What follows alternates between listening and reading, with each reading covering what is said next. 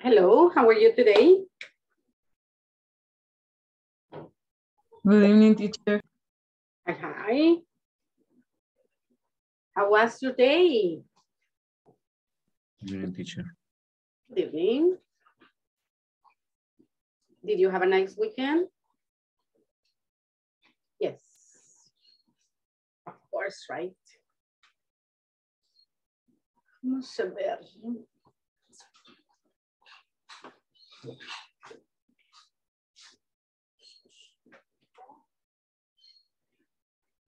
Oh my God, how much butter.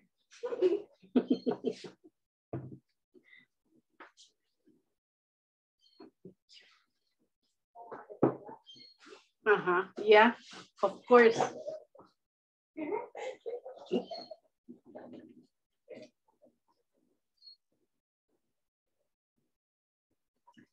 Okay, let's see.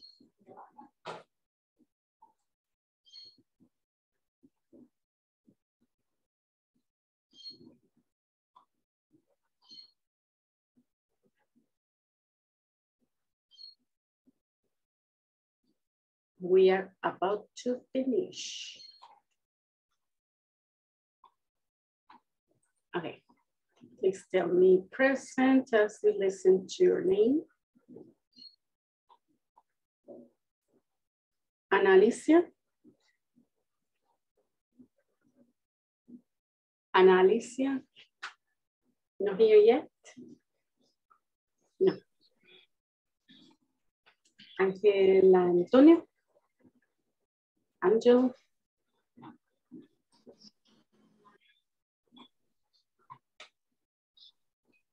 Ángel.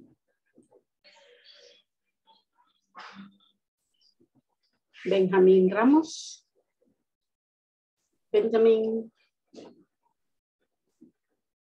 Carlos Ernesto. Present. Present.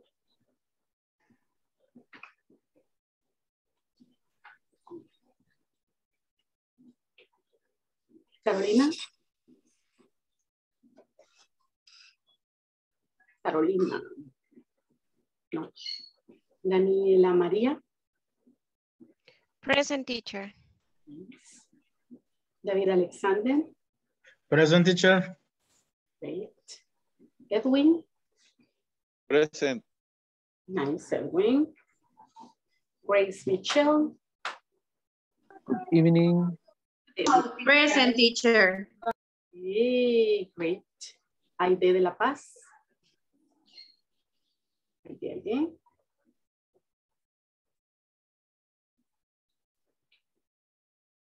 Isabel. Present, teacher. Okay. Jonathan.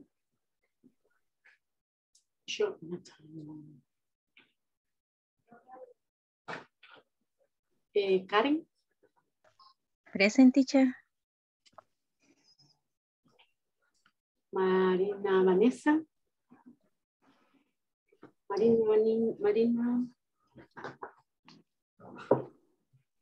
Marina here? No. Marlene Elizabeth. Present, teacher.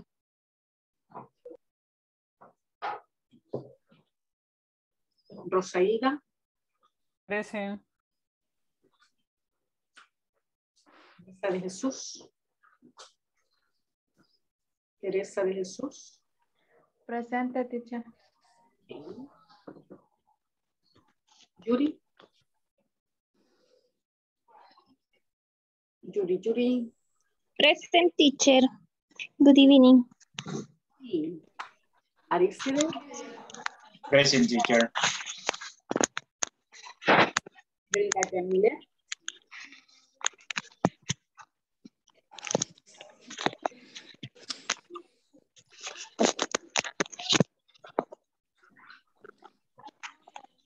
Brenda. Luis Mauricio. Present, teacher. Bien. Teresa del Carmen. Teresa del Carmen. Nancy Catalina. Nancy. But I'm going backwards. Nancy Catalina, Teresa del Carmen. Marina. Jonathan. Aide de la Paz.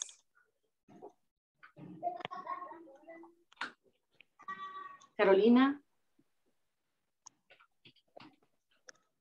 Benjamín. Ángel. Present. Ana Alicia. Ana. Okay, well, we are ready to start the question. Teacher. Hola. Hi. Hola. Hello, Jonathan, we can hear you. Hola, aquí estoy, pero voy escuchando, nada más que voy a empezar a manejar. Okay. Gracias. Buenas noches. Well, the question was, how was your weekend? Teacher, good evening. Good evening, Carolina.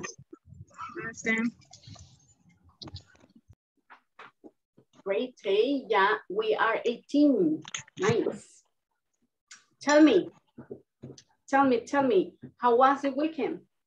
¿Qué hicieron? It's the work. You were working. Oh my God. No, the weekend is... It's the work, teacher. You work on the weekend. Sorry? Work on the weekend? So you were working on the weekend. Yeah? It's todo. Okay. What about the others? What were you doing? What did you do on the weekend?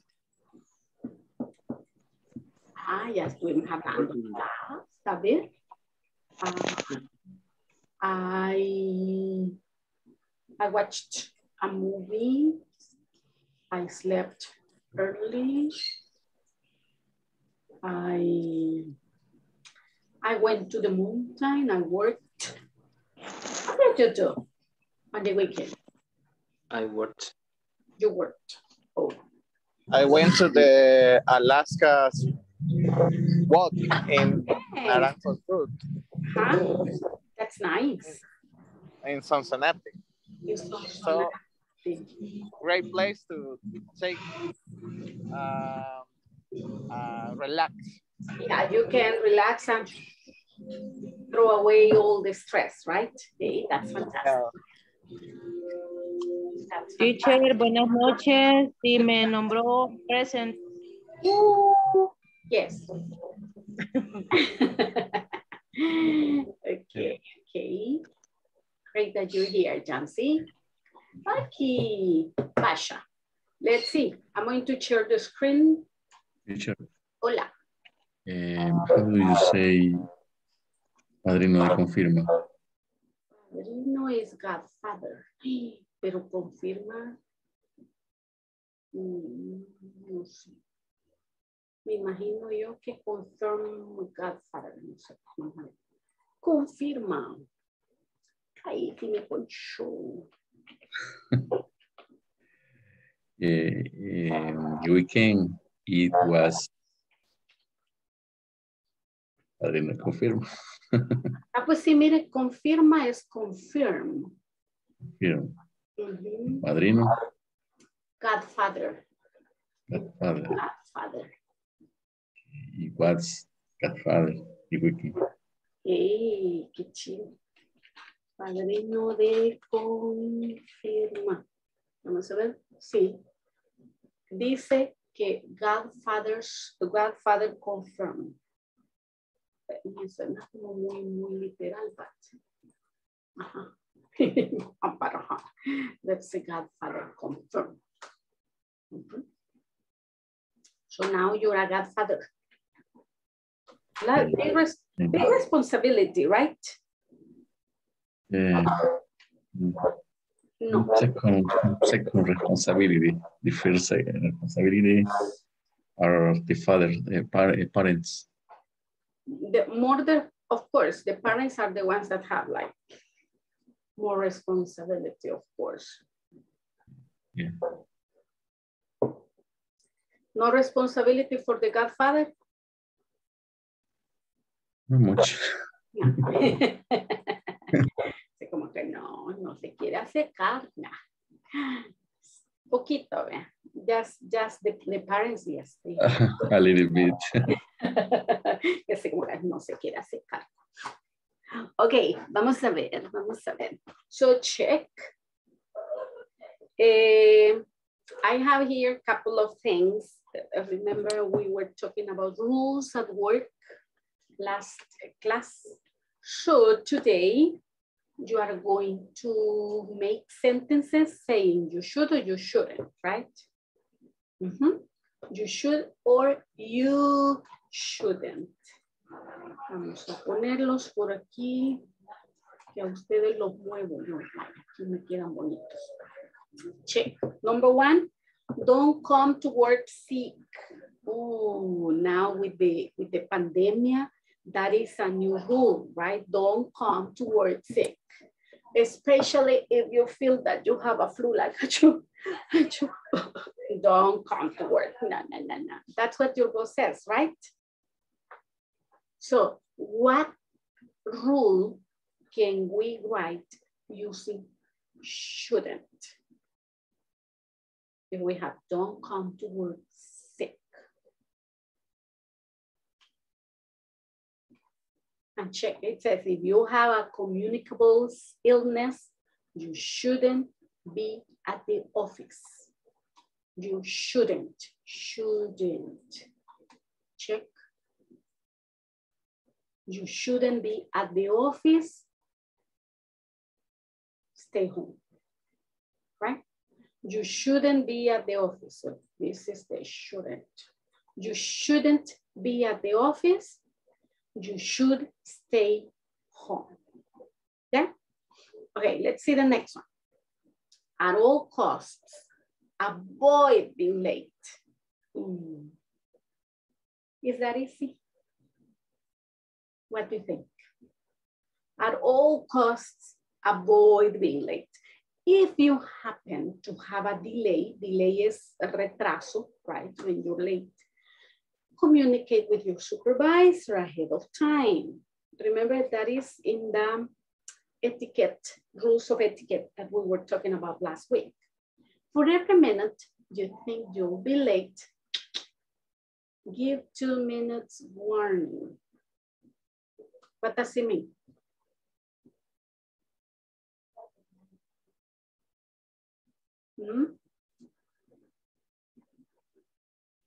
What rule can you give me here? You should, you shouldn't.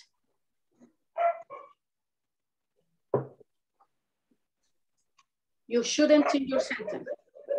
A ver. Shouldn't. Vamos a ver, I'm going to move here. Vamos a quitar esto. And we will say you shouldn't be late. You shouldn't. Remember, we are using shouldn't. You shouldn't be late.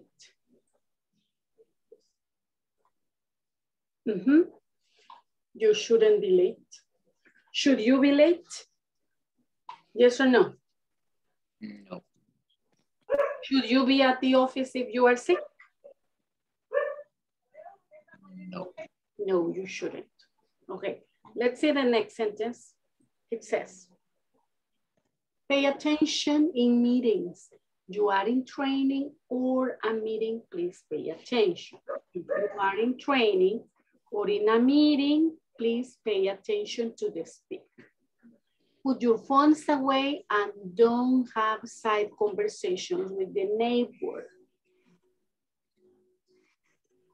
What should you write here? You shouldn't. You shouldn't. Tell me the sentence. You should pay attention in the meeting. You should pay attention.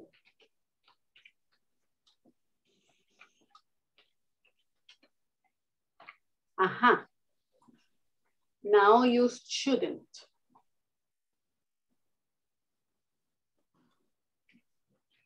You should pay attention in the meetings.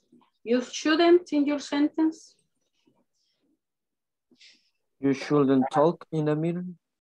You shouldn't talk. Yeah, because imagine, in this one we can say you should stay home.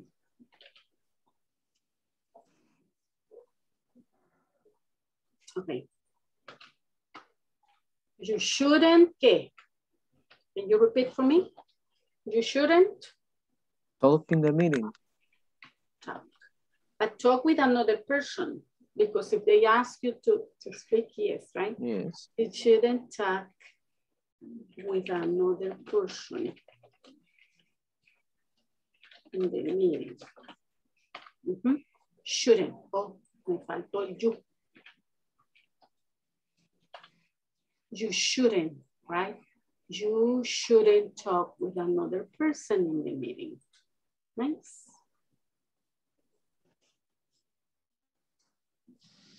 A ver.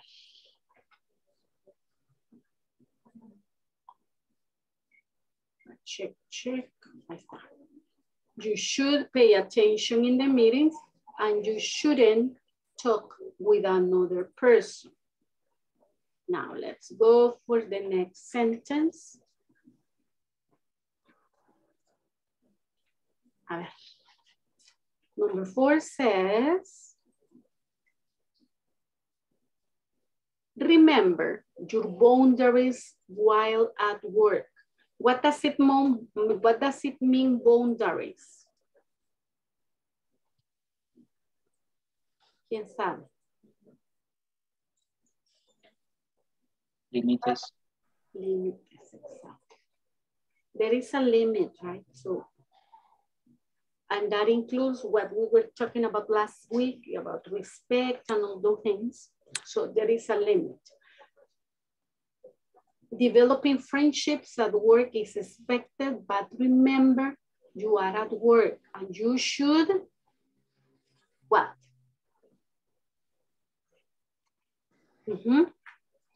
You should read the sentence for the teacher. You should. Can you see? There is me.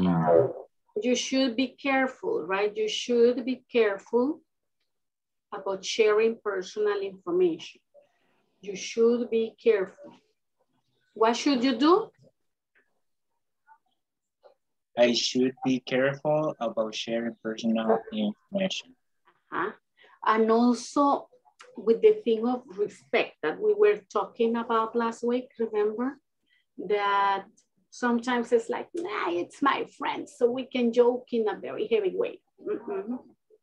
If you are at work, no, right? If you are at work, no. To remember your boundaries, right? Okay, let's see number 5.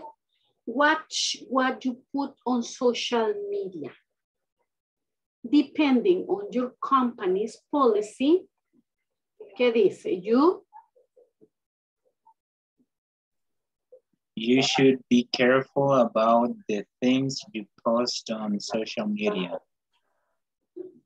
Yeah. You should be careful about the things you post on social media. The thinking that this is my page and I can do what I want is in most cases not true.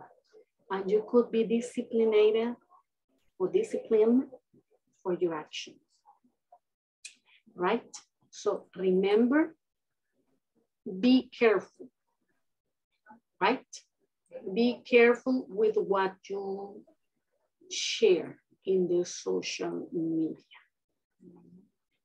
For example, like what things you shouldn't put in the social media. For example, teachers, A ver, teachers, what is something that you shouldn't put in social media, but many people do? What? A ver, tell me. I shouldn't post inappropriate pictures. Mm-hmm. That's one thing. Another? A ver si me leen la mente. I shouldn't express with bad words or Inappropriate vocabulary? inappropriate vocabulary. Yeah, And students, see, right? What else? You shouldn't post with memes on the social media. It depends on the meme, right? That you're putting. Don't give like to everything, right? Be careful. Be careful. And this is for the teachers, because the things that you're mentioning are for everybody, right? Because your bosses, you know that many companies look for people before hiring a person. They go to the social media and they see what you post. Mm-hmm. And if you post things that are not like good, or you're giving like to crazy things, or commenting to whatever thing appears and fight with other people, probably they won't hire you, right? But especially for teachers, don't post pictures of your students. Never. yes, Never. Why not? Why not? because it's against the law. It's against the law, and they are under 18, right? And as they are under 18, they are protected by the law. So not at all, no pictures of students in the web. If they post the pictures, that's the problem, right?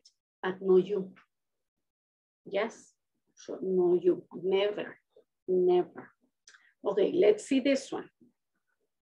It says emails can be misconstructed. What does it mean when we say misconstructed? What is misconstructed?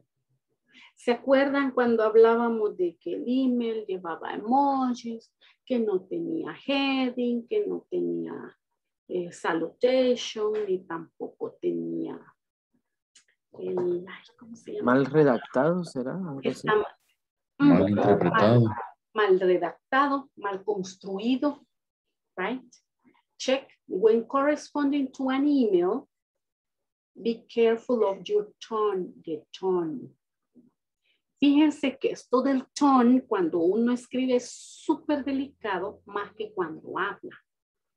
Porque cuando usted habla, se toma el tono, pero cuando usted escribe, puede ser malinterpretado. No sé si ustedes saben de un chiste.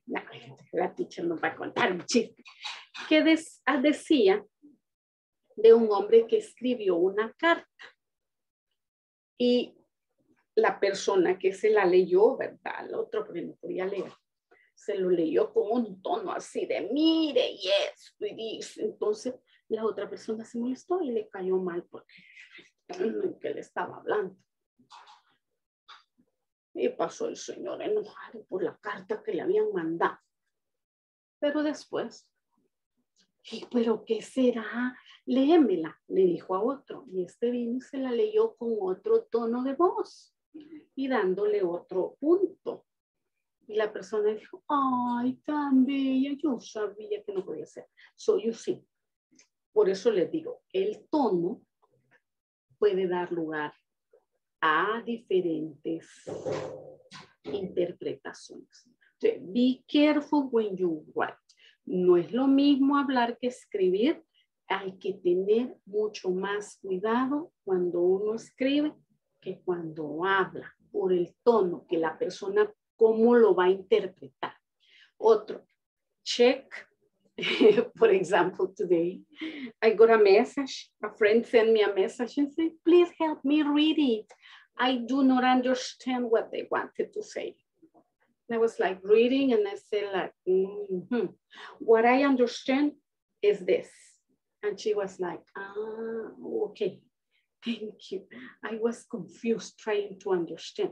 So that's why, remember we were talking about asking somebody to edit, see? To edit and to check what you write. Because the other person can tell you if the tone is easy to offend somebody, right? So it is easy to offend someone without meaning to. Pero es que yo no decía eso. Pero that was the problem. So be careful. Also, be careful that you are not replying to all. If somebody sends you a message, be sure that you answer to that person, not to everybody. Sometimes you receive emails that are like the boss sends it to everybody because he doesn't want to be sending one message to Aristide. And then again, the same message to Ángeles. Ahí no se puede como en difusión en WhatsApp, ¿verdad? Y ahí ni modo, se va todo el mundo. But when you answer, do not reply to all. Yes? So you shouldn't reply to everybody. Yes? What shouldn't you do? You shouldn't what? One, you should, tell me the rest of the sentence. Watch. ¿Qué? Complétenme la oración. Be careful. You should watch your tone. You should Yes. Your tone when writing. You should watch your tone when writing. Probablemente usted recibió un email que le cayó mal y quería contestar enojado. No, think it twice. Think, analyze, go walk a little bit, think, and then write it, right? Don't write the reply while you're angry, never. Especially if it is something related to your work. You may get into trouble. Think carefully, right? A ver, what you shouldn't do. You shouldn't, ¿qué? Reply to all. You shouldn't reply to all, just to the person who sent you the message, right? A ver, look at number 7. Please clean up after yourself. ¿Se acuerdan que hablábamos de eso un día? Creo que fue con ustedes, right? Most people spend just as much time at work as they do home. So it is everybody wants job to make sure that the office is not naughty. Yeah, check. If you are lucky enough, you have a kitchen, please make sure that you clean your dishes and wipe out the microwave after you use it. A ver, what should you do? You qué? Díganme, you should and you shouldn't. You should.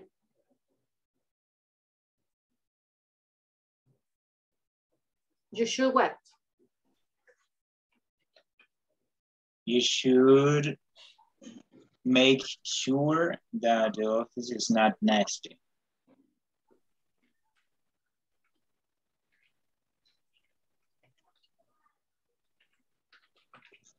Okay. What is something that you shouldn't do? You shouldn't.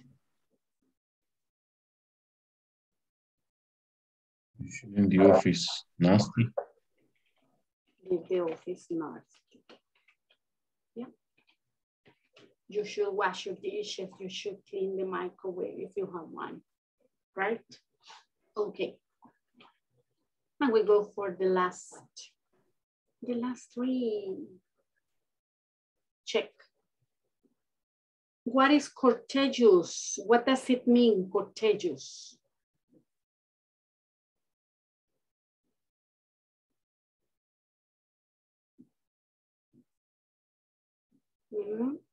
What is courteous? Cortés, right? Kind, nice.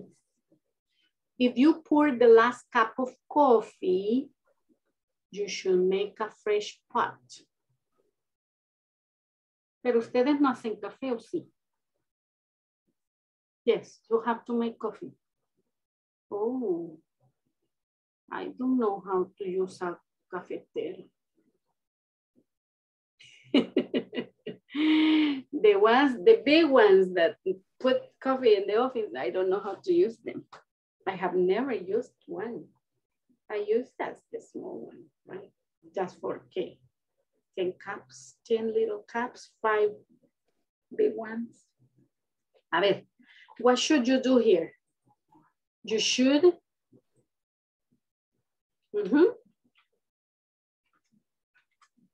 You should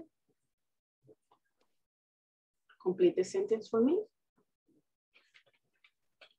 You should. Aquí está. Should make a fresh. You should make a fresh pot for the others. What you shouldn't do? You shouldn't. You shouldn't leave empty the pot. You shouldn't leave the pot empty and assume like, I didn't know, I wasn't the last one. I thought it still had something. Okay. Okay, let's see number 9. Respect your coworkers' privacy. You should always knock before entering a coworker's office or work area.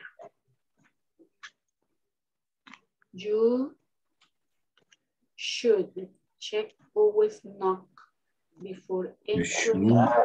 You should never read an email. You shouldn't read. You shouldn't. You shouldn't.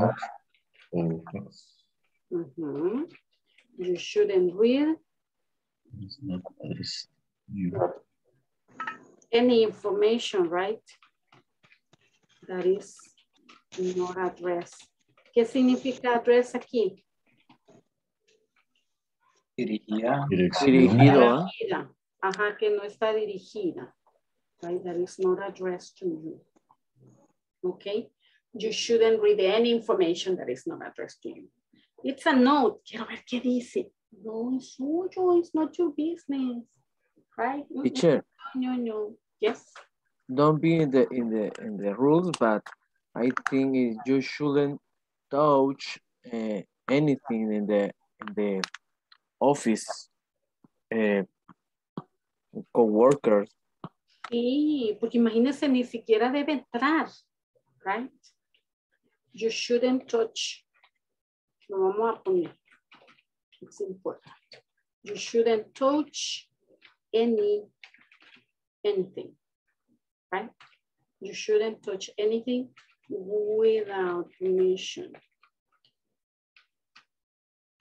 No permission. Your coworker is not here. Do not touch. Ay, qué bonito esto. Don't touch. Right? Don't touch. That's very important. A ver, let's see the last one. Freedom of speech. Just watch what you say.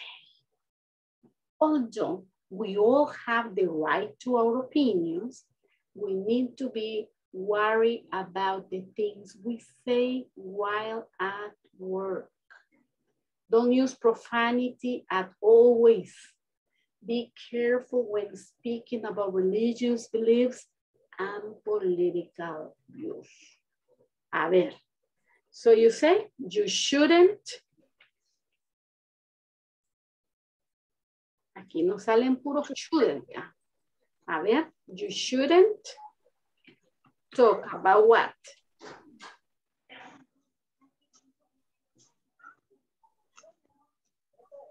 And don't use profanity. About religion. Political views. Yeah. Sports is another situation too. Talking about sports is a problem. Remember when we were talking about the topics that we can talk about, we were mentioning no religion, no politics, no sports.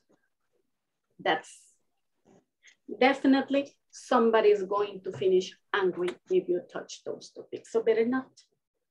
If you want to continue having peace in the office, right? Better not. Okay? Questions? No questions? Teacher, the student is missing. Oh, thank you. Thank you. You shouldn't talk about religion and politics. Nice. Teacher, podría poner las primeras 7, please. Okay. I pick.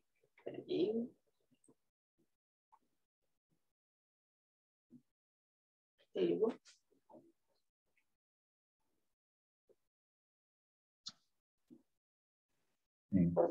Ready?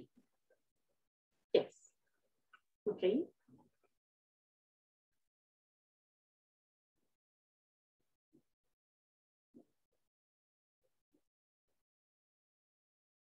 Ready? Ready.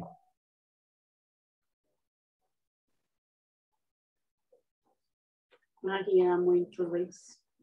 Ready. Thanks, teacher. Okay, perfect. Now, we are going to do a couple of exercises.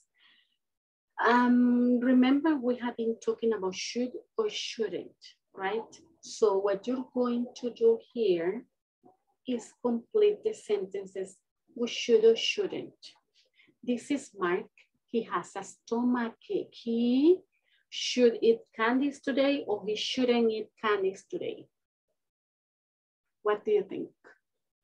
He shouldn't. You He shouldn't. Yes, he shouldn't.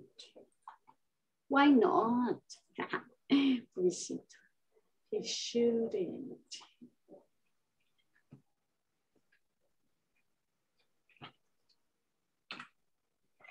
He shouldn't eat candy today. What about the next sentence? He Should take medicine. He should take, yeah, he should take medicine. What about this one? He should visit the doctor. He should visit the doctor. Nice. Okay, let's go to the next sentence. Okay. He should rest at home. She should rest at home. Okay. He should rest at home. And then number 2, the next one. She shouldn't. She should jump in the park. Jump in the park. Yeah, she shouldn't jump in the park. It's not possible, right? She shouldn't. And this one? She shouldn't play soccer. Yeah, she shouldn't play soccer either. No, not possible. Maggie. Okay, she shouldn't play. She shouldn't play soccer. This, ay, tiene error, espérenme. ¿Qué es esto? If it is plural, tiene que ser this, no this. Okay, these are Alex and Wanda. It's raining outside today. So they Shouldn't. They shouldn't. They shouldn't play outside today. They shouldn't play outside. What about the next one? They should. They should. They should. They should. They should. Sometimes hot. They should drink something hot. Something. Repeat something. Something. Something. Something. Something. What about this one? They Should Shouldn't. wear a raincoat if they go. They should. They should. Yes. They should wear a raincoat if they go. They should wear a raincoat if they go. If not, they shouldn't wear raincoat. Repeat raincoat. Raincoat. Raincoat. Raincoat. Raincoat. Okay, this is Serena. She has homework.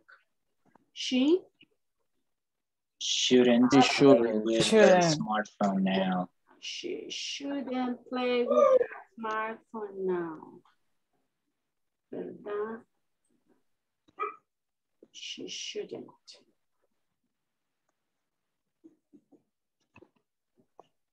Okay. What about the next one? She should hurry up. You should hurry up Finish. and finish. She should hurry up.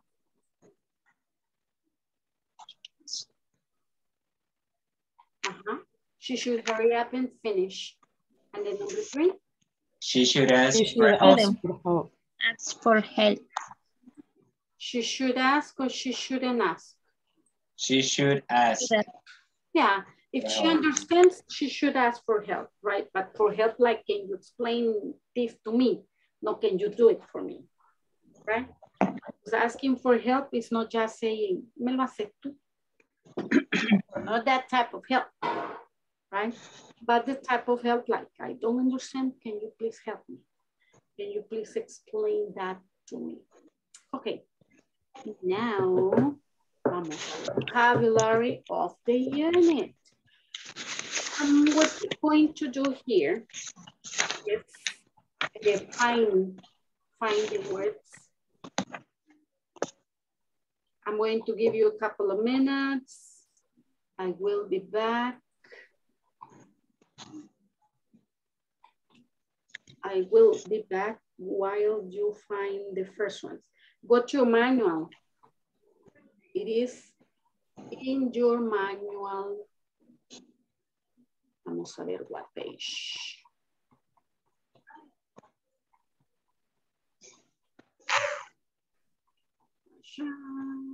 Page 37.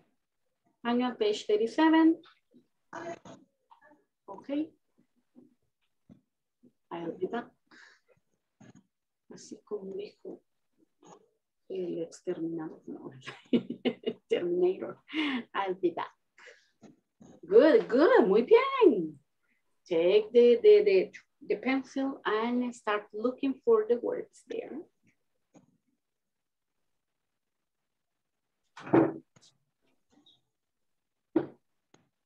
Can you see the book or the presentation? What can you see? The book. Yep. Okay, go ahead. Salutation. Salutation, huh? Mark it. I don't know what. Subject está arriba en la primera fila. Solo que no puedo ponerlo, subrayarlo. Me too, I can't. Ahí está. Esa. Salutation está a la par de etiquette. Ah, ya la vi. De abajo para arriba.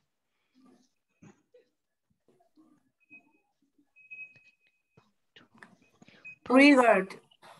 Punctual está en la segunda fila de abajo para arriba.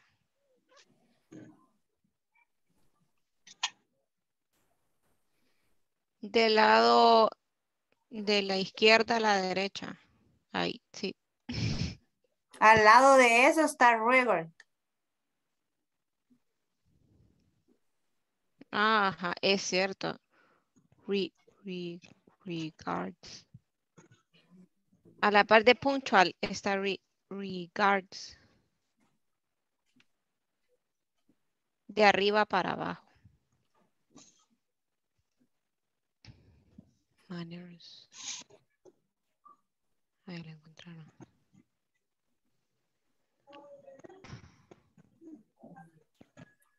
Late call. Late call.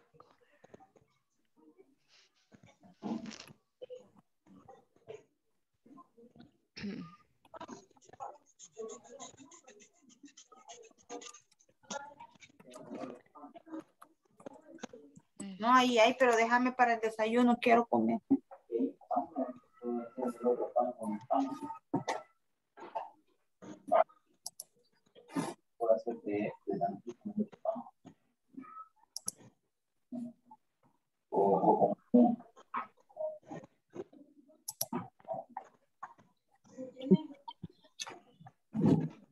Ya me dieron deseo de comer.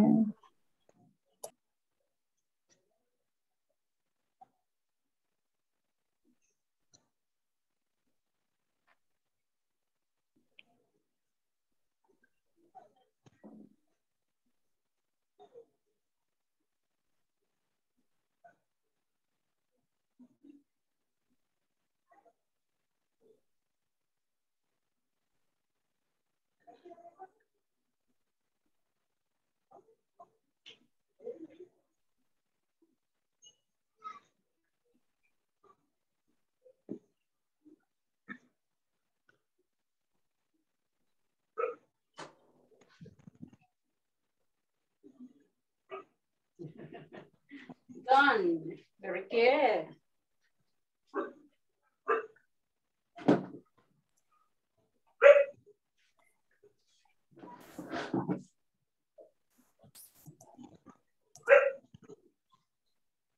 Great. Ooh, very good. Ahí está. Nice, nice.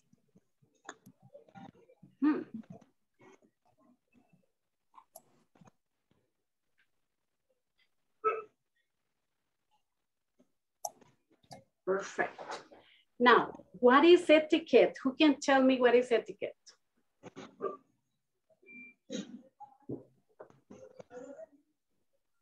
What is etiquette? Etiquette.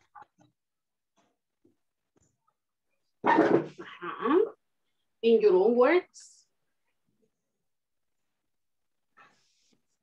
Etiquette.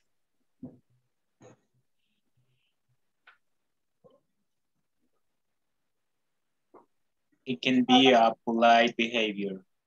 Yeah, yeah. And the rules, right?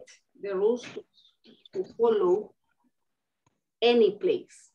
Because we have etiquette, remember last time we were saying, there is etiquette at the table. Yes. Etiquette, dressing etiquette. And we can also talk about etiquette. That is the behavior that you keep in a place, right? Any situation. What about guideline? What is a guideline? Who can tell me?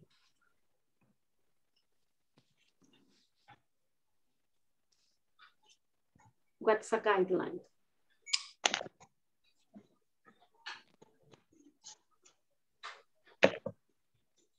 Pautas.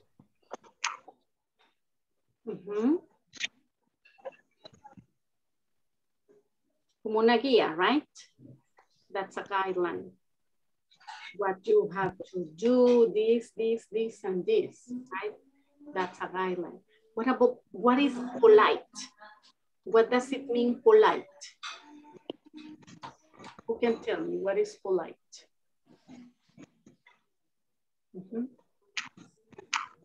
A ver. Being respectful. Nice. Beautiful. Exactly. What is a manner? What is manner?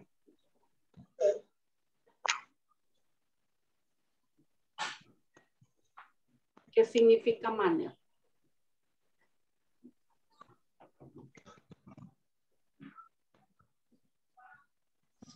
Modales. Los modales, exacto. Nice. What is regards? ¿Cuándo se ocupa? Saludos. Saludos. Saludos. Where do we use that word? In the email or a letter. Ajá, exacto. In an email, right? In an email. At the end of an email, yeah. What does it mean punctual? Igual. Puntual.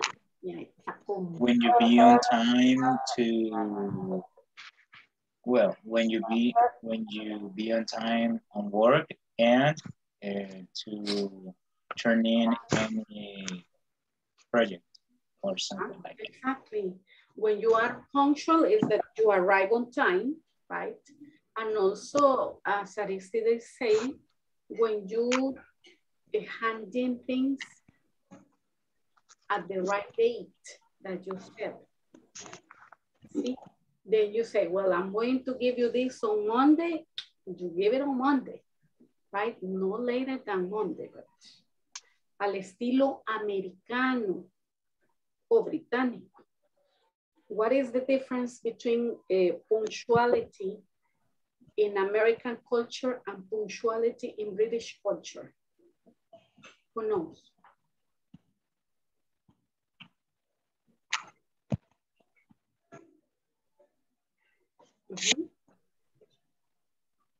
Por ejemplo, si usted es punctual, for an American person means before, right? If I tell you, well, the class starts at 8 o'clock, for an American person, it should be at least 5 minutes before. That's American. 5 minutes before. But for a British person, will be at 8 o'clock sharp, right? That is punctual. Cabalito, cabalito al tiempo. But it depends on the American, it's 5 minutes before. On the British, it's exactly at 8 o'clock, right? What is late comer?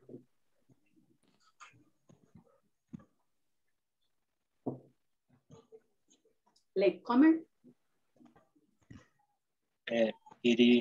It's someone that has always come late. Yeah. Regularly, right? It's regularly late. Ya hasta le parece raro al jefe si llegó temprano un día. ¿Qué le pasó a este? Right, why is he here? Right, so that's part of late comer. What is behavior? What does it mean, behavior? Is the way you act around people? How you act, right? How you act. Salutation. What's a salutation? Saludos. Saludo, el saludo. At the end, give me examples of salutations in an email. Acuérdense que hoy es repaso de la unidad, ¿verdad? Completo. A ver, give me examples of salutation.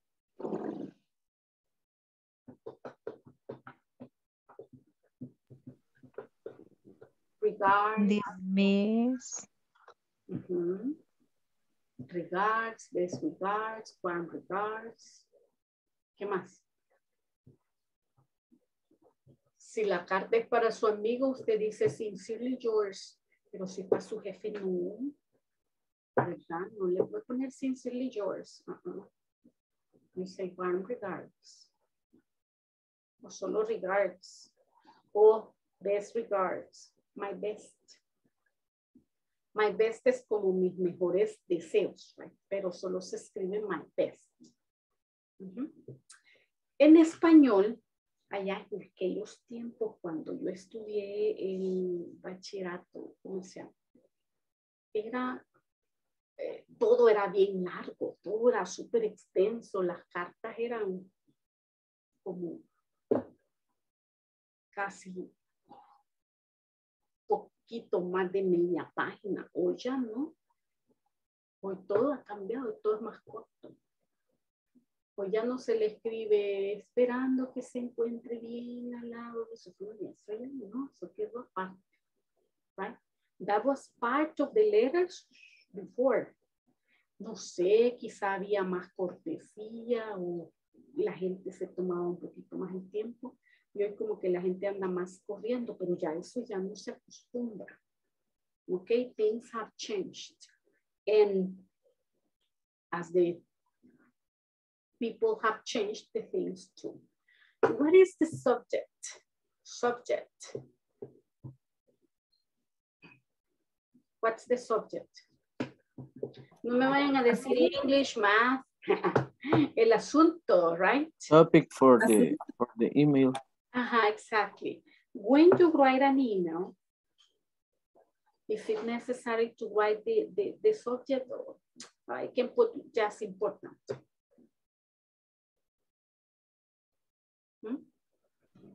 Is it necessary the subject? Yes, it is necessary. Can I put important? Yes. Are you sure?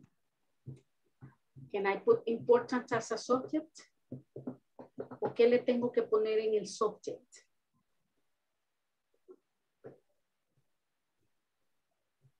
Example is invitation events. En el subject. Title of the content. Exactly. ¿De qué se trata, verdad? ¿De qué se trata el email? Eso es lo que yo pongo en el subject. Porque si solo le pongo important, question. I have a question. ¿Verdad? Pero si ya pone question about report. Ok. Entonces ya le van a ver de qué es lo que necesita. But that's very, very important. Okay. Questions here? No questions.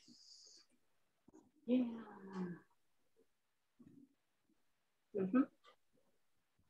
Bueno. No questions, teacher. No questions. Nos vamos. Y vámonos, pues no. Nos vamos a ir al manual. A ver.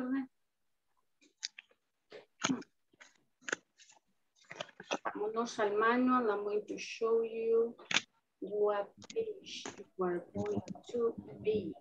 Attendance, teacher. Sí, oh, sí, thank you. Thank you, thank you. Teacher. Stop sharing. Vámonos a la attendance antes de que algo pase. Pero Ana. Ana. Ángel. Present, teacher. Okay, Benjamín.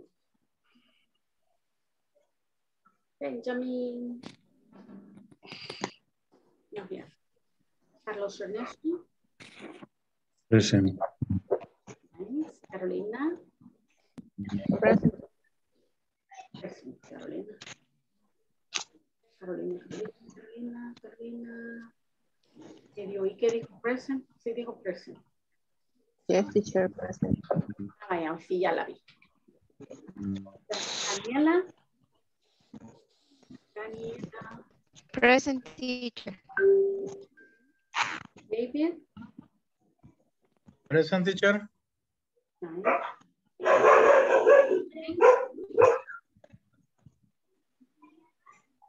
Edwin. Present, teacher. Okay. Grace.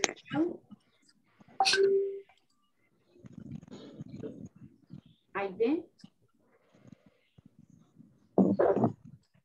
Present, teacher.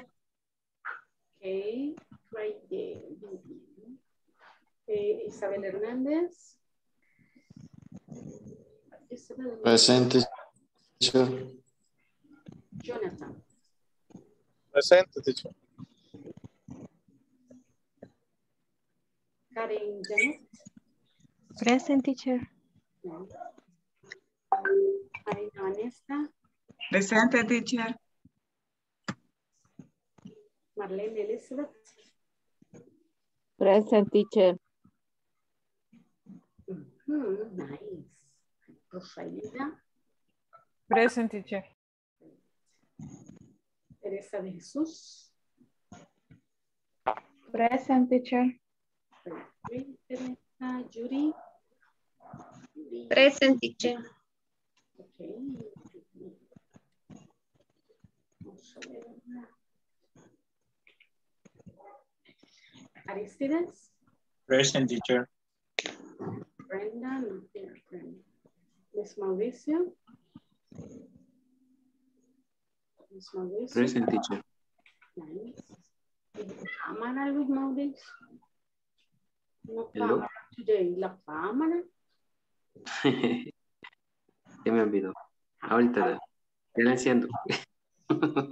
Teresa Carmen. Teresa. Jancy Catalina. Present. Y la cámara, Jancy. Ustedes pasan escondidos, no se escondan. Está muy bien.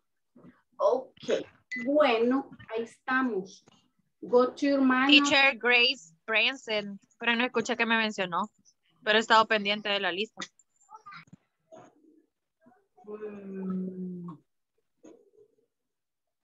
Yo recuerdo que sí le dije. Es que escuché que mencionó a Aide y al señor que va antes que mí, pero no escuché que me mencionara. Aide. Ajá. Vaya, Grace. Yes. Present. Tell me present. Ok, vaya, pues estamos completos. Miren qué bonito se ve. Casi todos. Vaya, in your manual, you will go to page 38. Page 38. Ready.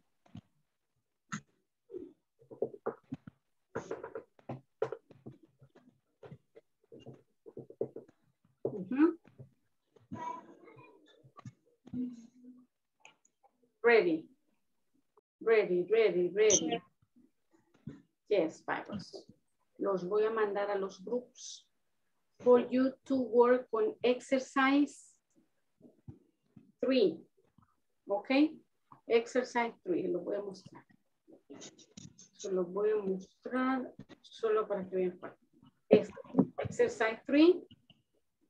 Talking about requests. Exercise 3. Y después, miren, page 38. Exercise 3. Exercise 3 only. Después lo saco, lo checamos y los mando con otro compañero a hacer el 4. Oye. Ready? Ready. To do exercise 3 in groups of 5. Acaba de salir alguien. Rush. Bye. I'm going to send you 3 por 6, 18. Bye. Right now you go in groups of 3 to do exercise 3. Then,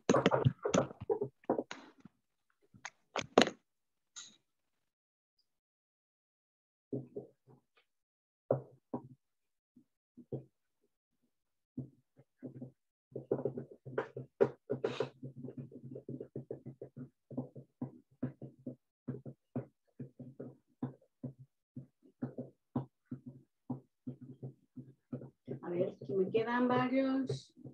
Try to join. Jancy, únase al grupo. Aide, Jonathan, Marina. David, try to join.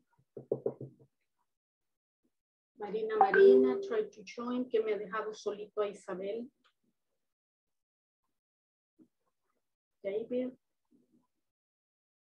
David, try to join the group. Jancy. Únase al grupo pequeño. Teacher, es que ahorita estoy en unas cositas del trabajo. Ya me voy a unir. Vaya, recordemos el compromise, ¿verdad? Please.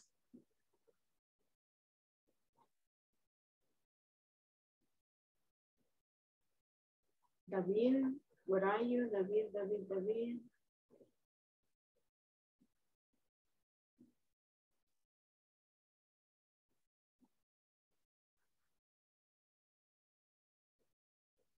I'm going to move you.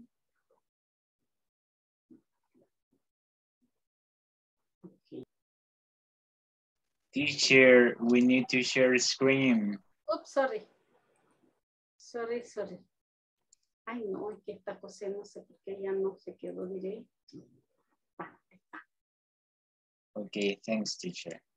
Thanks.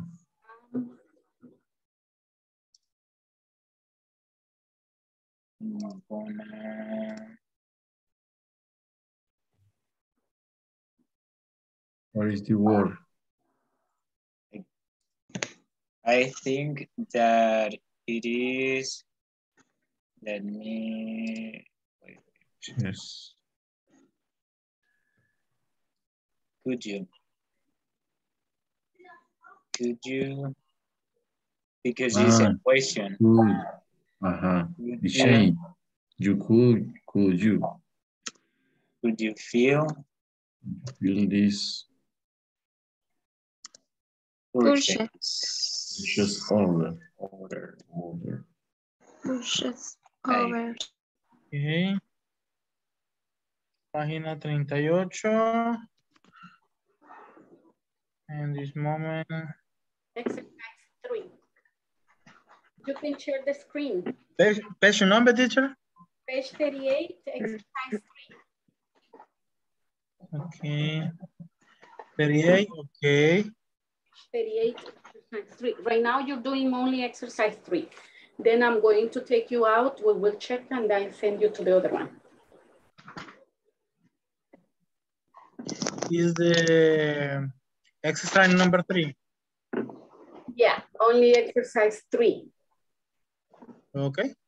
In this moment, I go.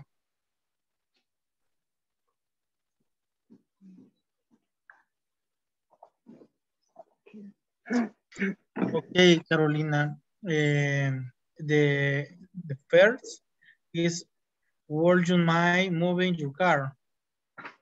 It's blocking mine.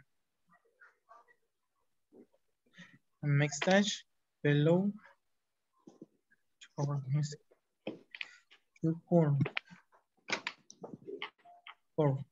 you sitting? Would you mind ordering it?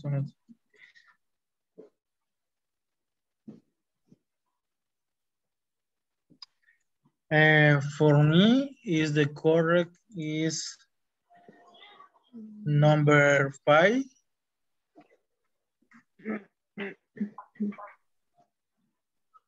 Teacher, the answer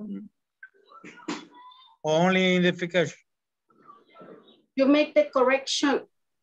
For example, it says, would you mind moving your car? It's blocking mine. Remember, you have 5 sentences, but of the 5, 2 are correct and 3 no. Right? So first you have to identify the mistake and correct it. Okay. So if the sentence is correct, just put the check. But if the sentence has a mistake, you correct it. Okay, teacher, in the moment.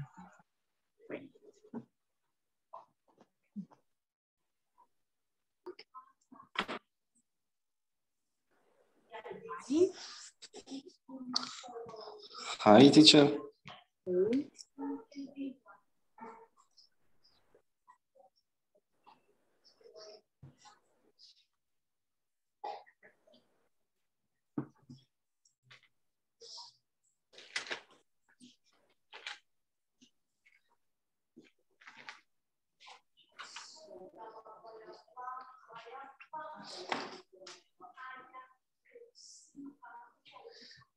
Si no me equivoco,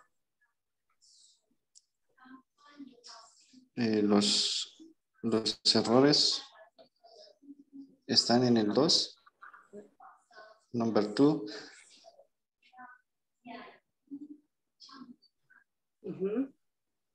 Y ahí sería could you y le faltaría el my, ¿verdad? Could you fill this purchase order? No, that will be okay, only making this. Only Only inverter. Yeah. I have a question. Ok.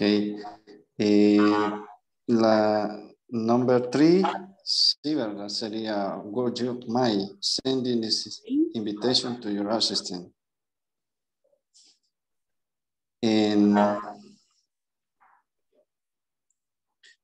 Y la número 5, entonces estaría bien así, como dice, could you come in early tomorrow?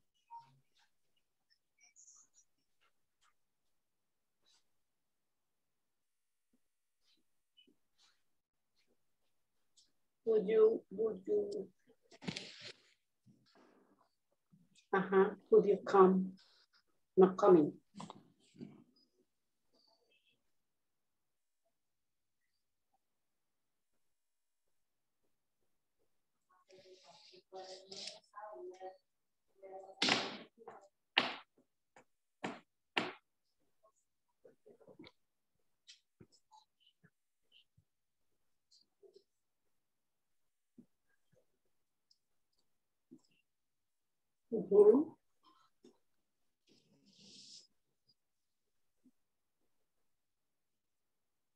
Aide y Aide. No, Aide no estaba acá. No, Aide está en el 3. Ajá, Marina estaba acá. Sí, Marina.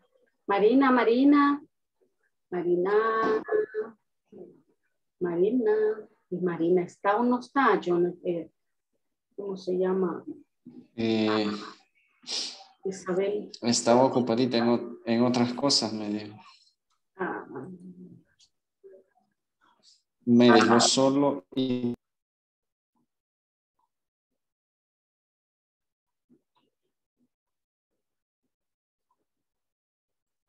Dejar el verbo, dice. Para empezar, dice could you siguiendo el verbo de forma. Podría venir más temprano mañana. Entonces sería could you come? Podrías. Hello. Hola Isabel. Estaba solo. ¿Cómo le va? Welcome. Thank you. Isabel, ya hemos adelantado un poquito. La número 5 tenemos. Y me dijo, hoy no lo voy a dejar hablar español, me dijo. Y se puso a hablarme solo en inglés y yo dije, estoy cansada. No, piensa en inglés, me dijo. Está bueno. Conmigo habló, todo lo entendí, pero yo no le pude decir nada en inglés. No sé, yo me bloqueo cuando quiero expresarme en inglés. ¿Por qué? ¿Por qué? ¿Por qué? ¿Por qué? Teacher, no puedo superar eso. No sé por qué no lo supero, en serio. Ya es un trauma para mí. Ay, no. Teacher, we finish. You finished. Perfect. Teacher, ¿puedes revisar para ver? Can you check? Vamos a ¿Recomendaciones? fill this purchase order. Would you send this invitation to your assistant? Would you come earlier tomorrow? Sí, muy bien. Lo sentimos muy fácil, teacher. Y nos asustó eso. Of course, you're very good students. That's right. Pero en la parte 4, no, fíjense. No. Acuérdense que esta parte es, bueno, yo pensaba llevármelo, pero quizás mejor se quedan trabajando. Okay. En esta parte, recuerda cuando, aquí estamos hablando de request, ¿verdad? Yo le digo, would you mind opening the door? Usted me dice, No problem. No Yes. problem. I can answer. I hope. Yes, teacher. Nada que ver con el modal que estaba usando, nada que ver, ¿verdad? Cuando usted dijo que decir sí era no y decir no era sí. Exactly. Did you say, would you mind turning on the lights? No problem. Okay, no problem. Would you order something to eat, please? It's okay. It's okay. Okay. Do you request more jumbo paper clip? Would you mind getting 10 copies of this report in a minute? Excuse me, could you turn down? Nice.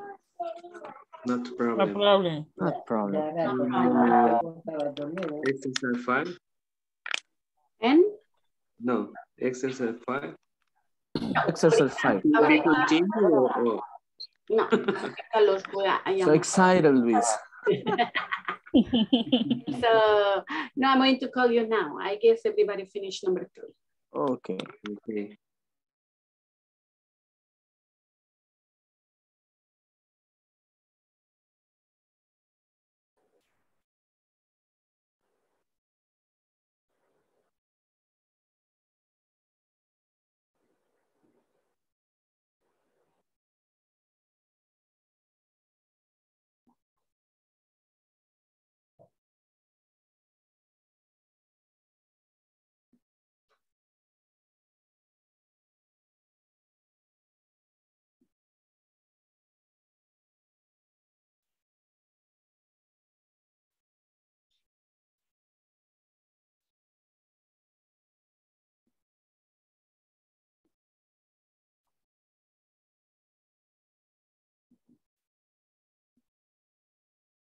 Okay, coming.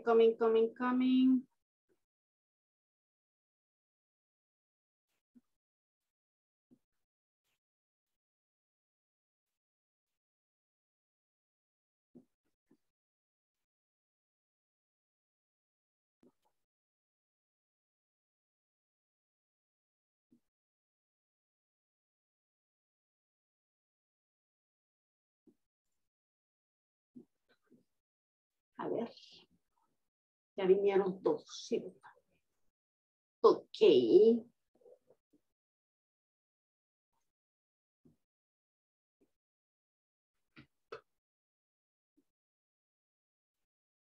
Quiero hacerlo más grande.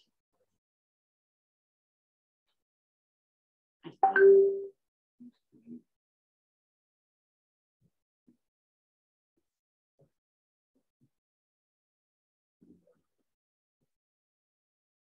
Ok.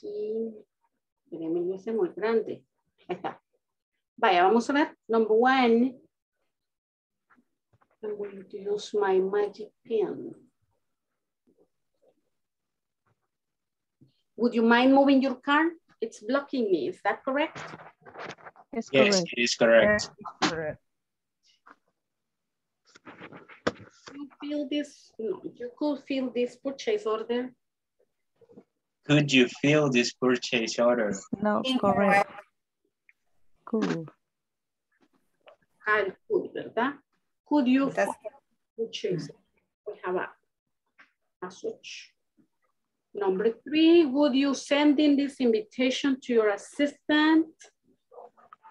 To be more polite, it could be, would you mind sending this invitation to your assistant to be more polite? Or would you send? Both are okay.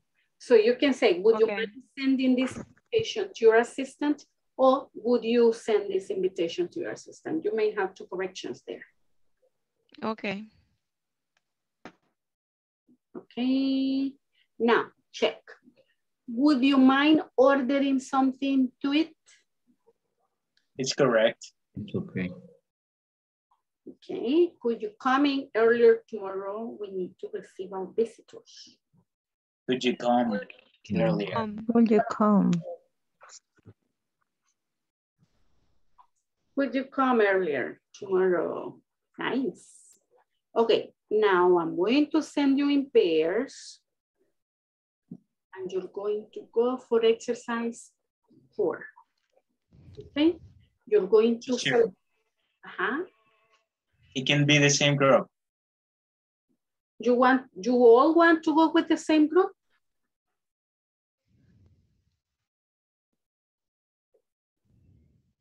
¿Verdad que los rifamos de regreso? Oh, okay. Y you will be happy in your next group too. Porque los quiero mandar en pairs. Vamos a ver. Aquí vamos a hacer 9 pairs. Ok. Vamos a ver. David, Isabel, Ana, Grace, Daniela, Jonathan, Ángel, Karen, Edwin, Aide, Luis, Marina, Aristides, Rosa, Hilda, Carlos, Yuri, Carolina, Jans. Ya vamos. Jonathan ya llegó a su casa. Jonathan.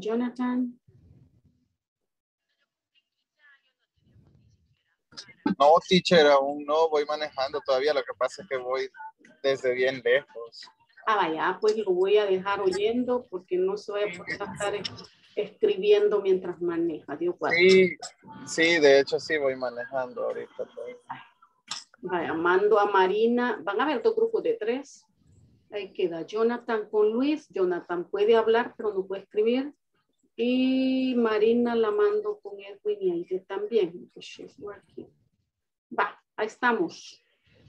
¿Ready? Todos los demás están en pairs. Aristides no sé con quién quedó. Con Rosa Hilda. Vaya, igual mira el destino. Siguen trabajando. It's okay, teacher. We are going to practice our speaking. Excelente. Vaya, allá van.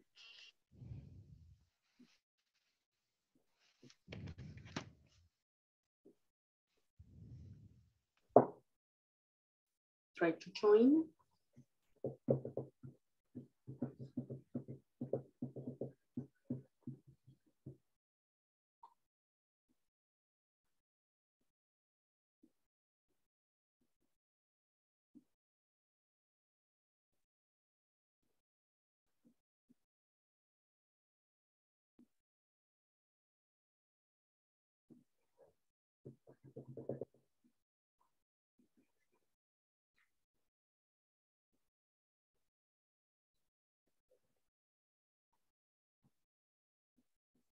Me había equivocado en esta.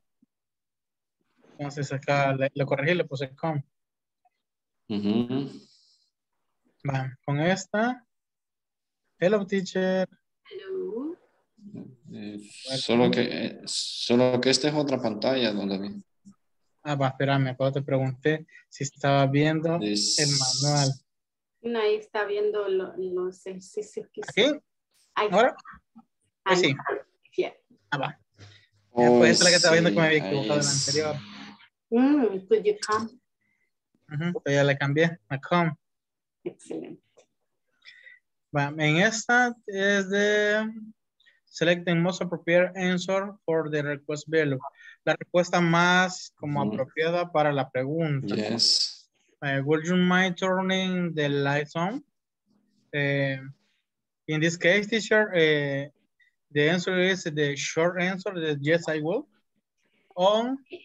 Fíjese que cuando hacemos requests no se ocupa ni el would ni el could para la respuesta. Okay. Por ejemplo, si yo le digo, would you mind opening the door? Si usted me dice yes, significa que sí le importa, o sea, le es problema y no lo va a hacer. Entonces me diría no problem. Y cuando usted dice no problem, significa que sí puede hacer lo que se le está solicitando. Le entiendo. En este caso, would you mind turning the lights on? No problem. No problem. Yeah, no problem. Yeah.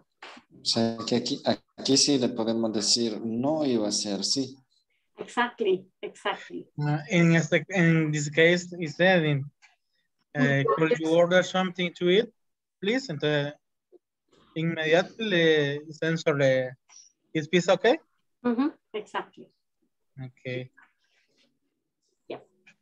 Could you request more jumbo paper clips, please? Right away. Hola, teacher. Oh, how are you? Good, no, good night, no, good evening. I was late at the class because we had a crazy day. I'm so sorry. You were finishing the school year today. Ay, qué tristeza. Ay, no sé cuánto. De ahí fue por mi hija, ay, no, teacher. Créame que sí le entiendo. Ay, no.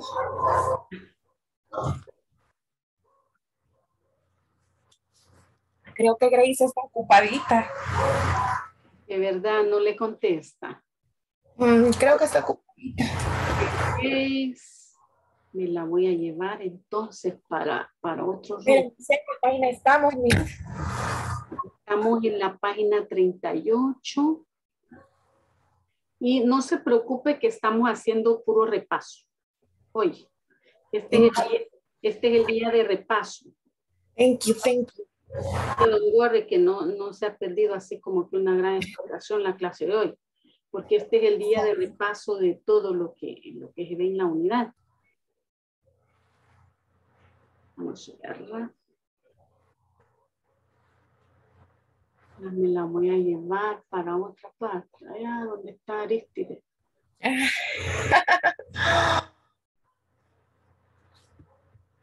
Vamos a ver, ¿y dónde estamos, pues? Ya la perdí. Aquí está. Pero, ¿sabe si gusta? Aquí busco la página y ya vamos a ver si Grace contesta. Por ratito, es que también está en clases ella, entonces. La de la U. Sí, entonces ya la voy a esperar. Aquí busco la página, teacher. Es super woman con 2 clases al mismo tiempo. Mire, solo las mujeres lo podemos hacer. Qué terrible, vea. Sí.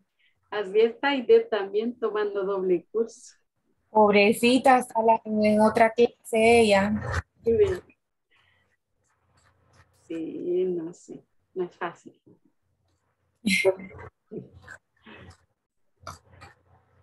Aquí tengo ya, teacher, Ya encontró la página. 33 estaban trabajando, ¿verdad? Page 38. I'm going to show you. Page 38. I got it. So you are in this exercise right now, exercise 4. Okay, thank you. You're welcome.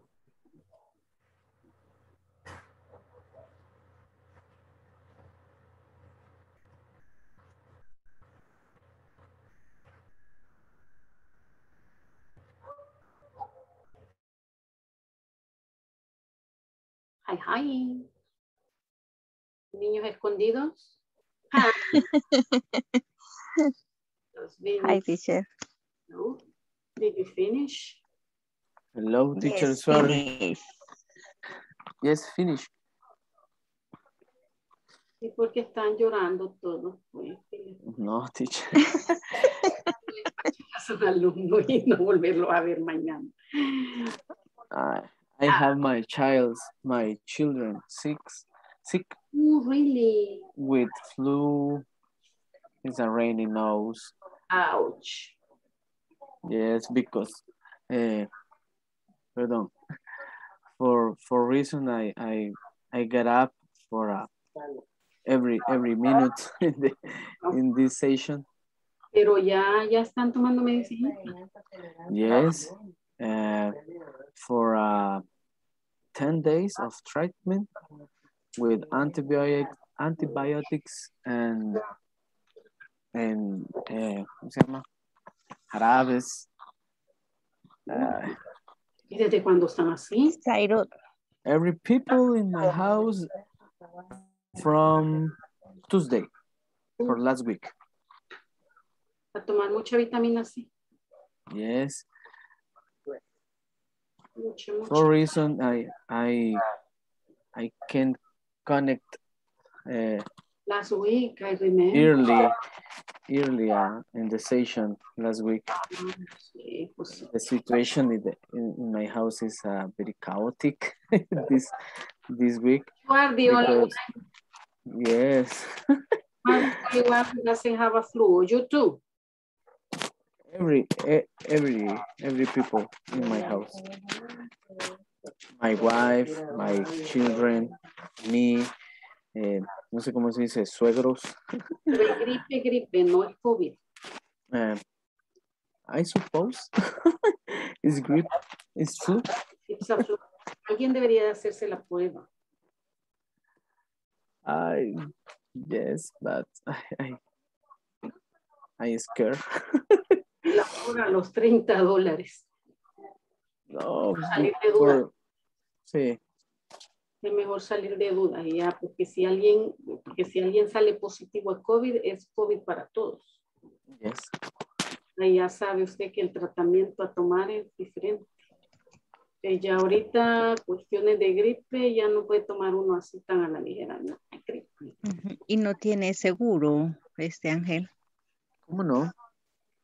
Porque en el seguro, cuando uno va, prácticamente lo tiene en una zona aislada, los que llegamos con gripe, ¿verdad? Pero luego el doctor dice si dependiendo de los síntomas y cuántos días, entonces sí le pueden hacer el examen ahí. Bueno, vamos a ver si intentamos. Sí. Porque sí ha sido complicado, todos en la casa hemos estado así. A uno se nos pasó más, bueno, a mí fue el viernes fue el peor día para mí. Pero me pasó rápido, ¿verdad? Estoy tomando antibiótico. Mejores defensas. Y es que ahí ese es el detalle, las defensas. Y tiene buenas defensas, lo supera rápido, pero si las defensas no están muy fuertes, ahí es donde se queda más pegada la enfermedad. Sí. ¿Verdad? ¿Qué? Pero ahí vamos, teacher. Yo le aviso si me hago la prueba. Sí, no, pues. Porque sí es para descartar, como dice usted. Ajá, estaba escuchando también que parece que en Profamilia está una promoción de $23, algo así cuesta hacerse esa prueba. Sí, porque en la mayoría de lugares vale 30. Sí. En Analiza 30 cuesta. 30. Sí, 30 vale. Bueno. En la garganta, en la nariz, muy feo. Sí, dicen que es horrible, la nariz es horrible. Sí, no, la nariz. No vaya a respirar mientras lo hace, que va a doler más también. ¿A usted ya se le hicieron, teacher? Pero no ha tenido, no le ha dado. Es que al trabajo llegaron y nos dijeron que si queríamos. De bajar, no, gracias a Dios. No.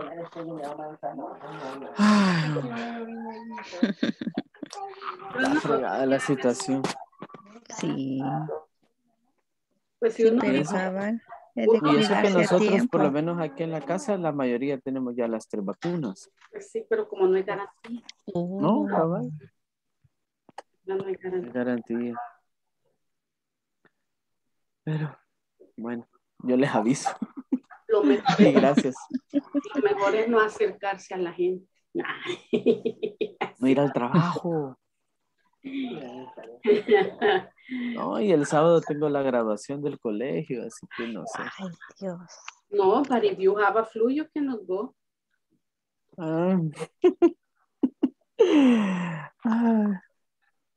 I hope so. Flu, you cannot go.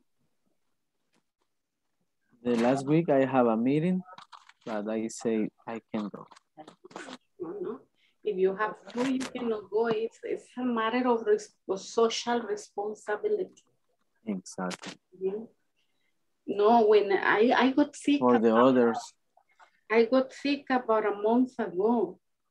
My throat was very red. I called my boss and I said, listen, this is happening. So please give me permission to work from home. And she was very considerate and she said, yeah, sure, it's okay, Solita, you can stay there. And I worked from home about 3 days because we go to school only 3 days a week. So I worked from home. Then when I was better and I knew it was not that, I said like, okay, I'm back. But it's a matter of responsibility. I didn't go to church. I didn't go out. I didn't do anything that I normally like, right? And I stayed home because it's the best thing. You have to take care of the others too. So tell your boss if you have flu. Yes, I tell them, but sometimes don't understand the situation. Mm-hmm. And imagine in my case, I have a three chief. I have a 3 chief, and one understand, if no, other not understand. If not wear at least a double mask, be sure that you don't get close to people or whatever, right? For any reason. And hopefully it's just a flu, right? Hopefully it's just a flu. But drink a lot of vitamin C, limonadita caliente. Yes, I do that. There is sacate limon with lemon. That's okay. Angel, my cat loves you, you see? Every time I'm talking to Angel, she knows me. Cat comes, yeah. And she comes, meow, meow. Pues I see you finish, right? Okay, yes. You finish. Okay.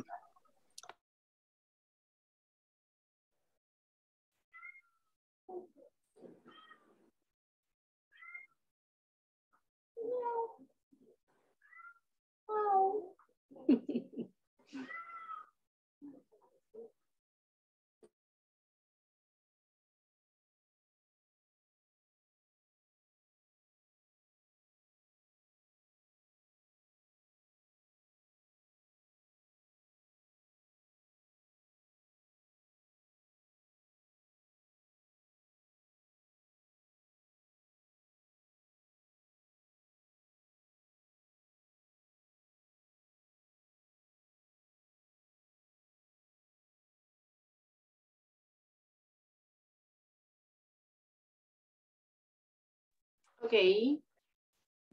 Vamos a ver, coming.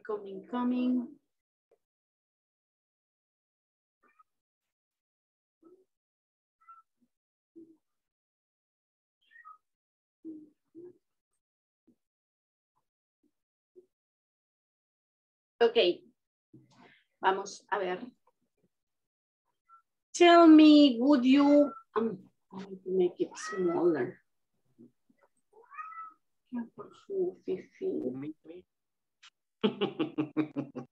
No, está saludando su gato. Hey, Luisa. Sandra viene a saludarnos. Hoy. ¿Y es niña o es niño? Niña. Mish, vení.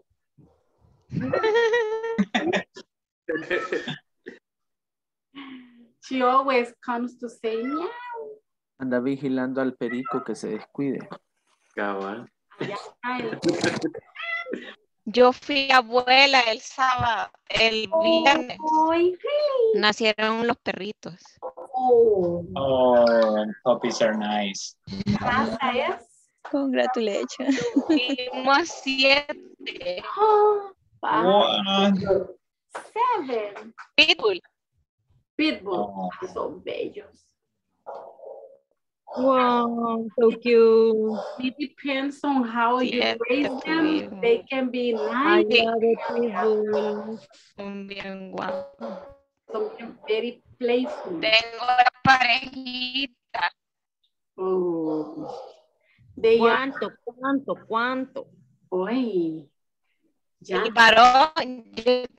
varón es mi bebé.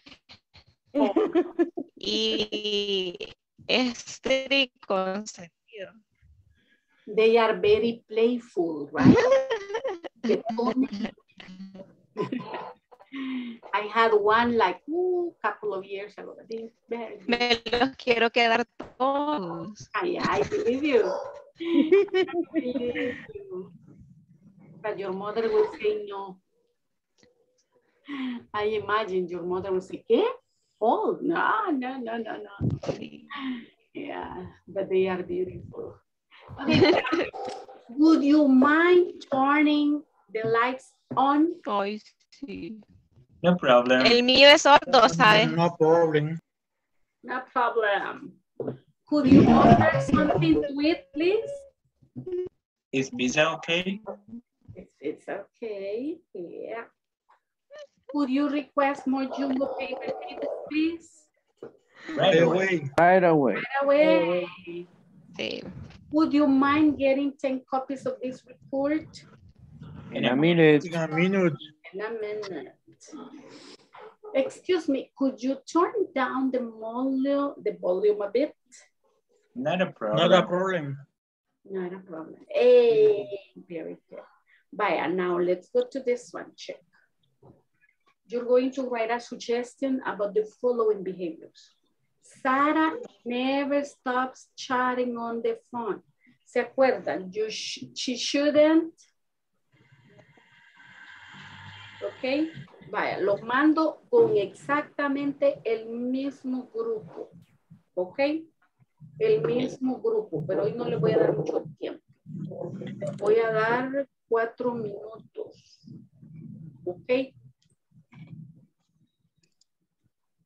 4 minutes. Only 4 minutes.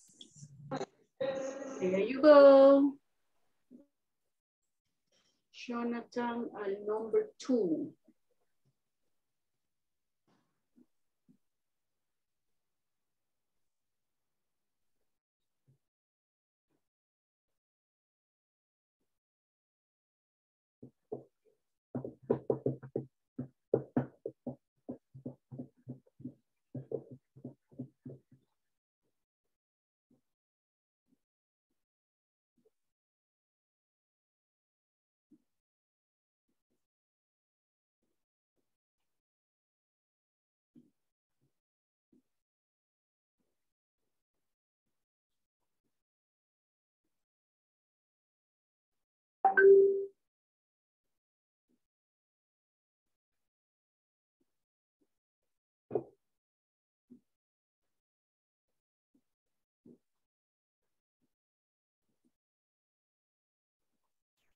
She shouldn't.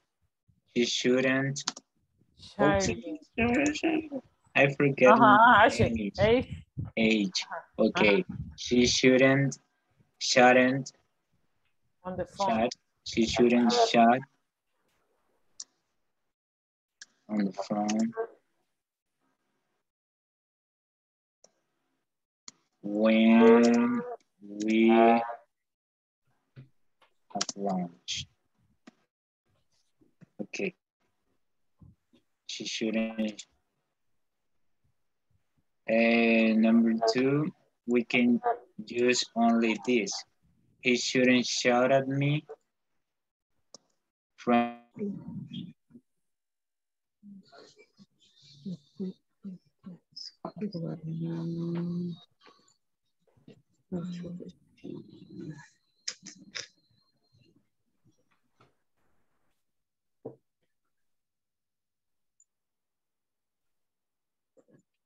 Dice que la primera solo dice Sara nunca deja o se detiene. No, nunca deja de chatear usted en el teléfono cuando Está almorzando. almuerza. Ajá.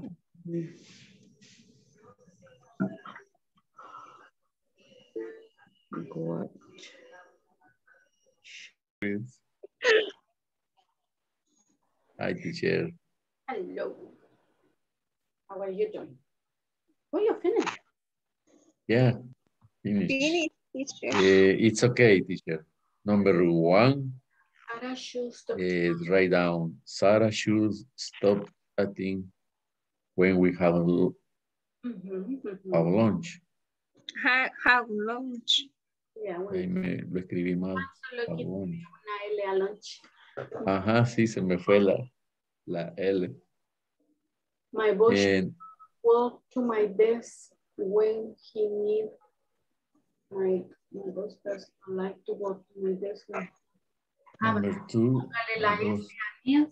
My boss should walk to my desk when he needs. He needs. Ah, ok. Pero que aquí. Después le puede poner he shouldn't shout at me from his desk. He shouldn't. Shout at me from his desk. Shout. Ajá, shout out. No debería gritar. No debería gritar. Ajá. Sure. Pero en la misma esa número 2. La número 2. My boss shouldn't should walk to my desk when he needs. Needs. Le falta la S a need. Needs. When he needs something. Es lo que aquí no sé cómo escribirlo.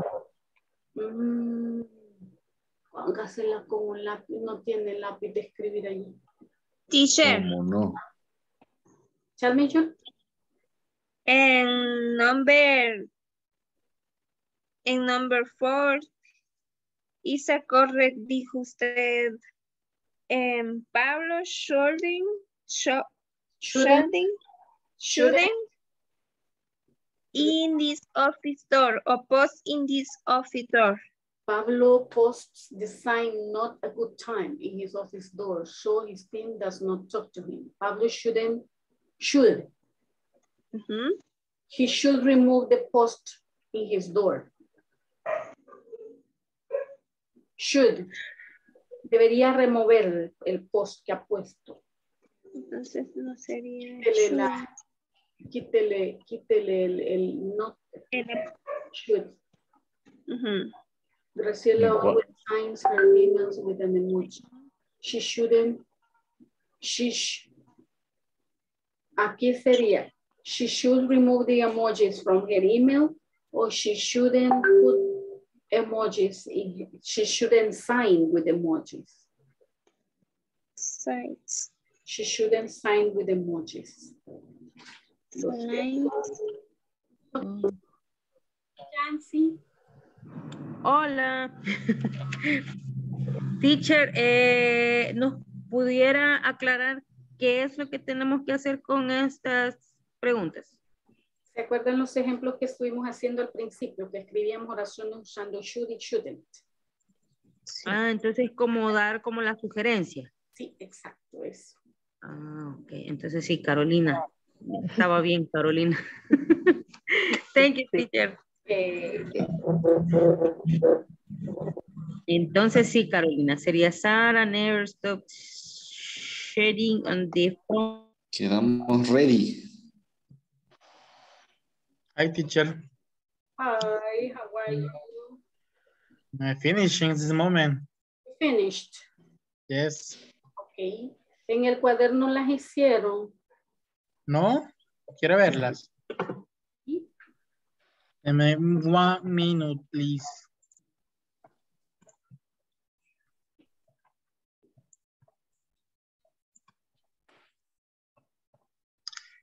Ahorita.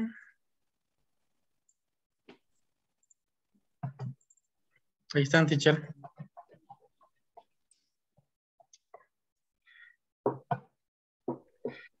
Tal vez tiene alguna corrección. En la número 2, quítele la S a shout. Ah, ok. Porque después de los modas no podemos usar ese. Copiado. He shouldn't shout when he needs something.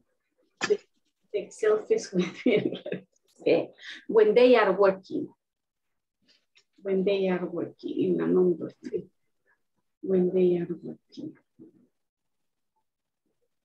When they, okay. When they are working. Y a Pablo igual le quita la S también a Pablo. Pablo shouldn't. Siempre que va el shouldn't, siempre se le quita la S, ¿verdad? El plural.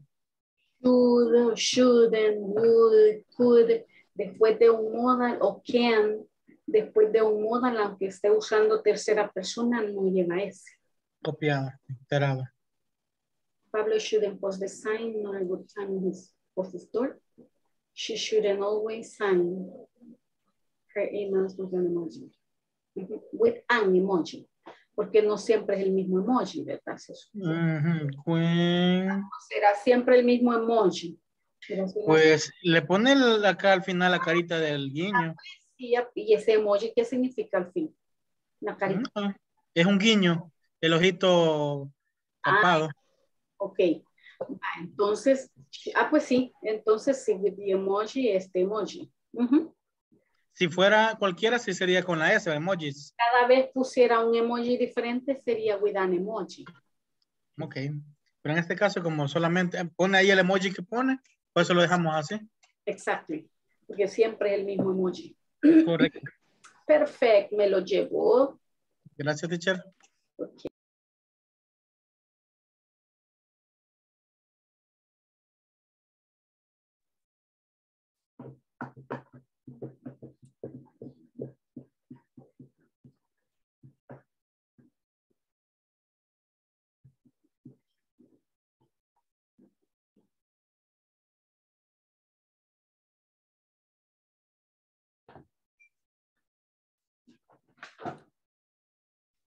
Ok, vamos a ver.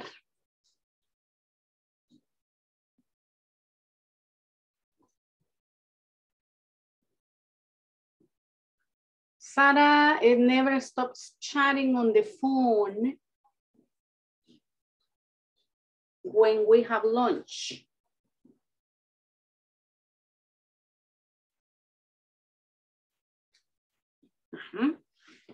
She should.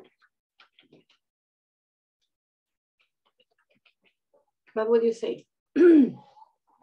She should stop chatting when we have lunch. Ay, ¿qué le pasó? She should stop. Arotop poniendo de what? She should stop chatting on the phone. Teacher, I can say Sarah should put her phone on the table when we have lunch. Yes, perfect.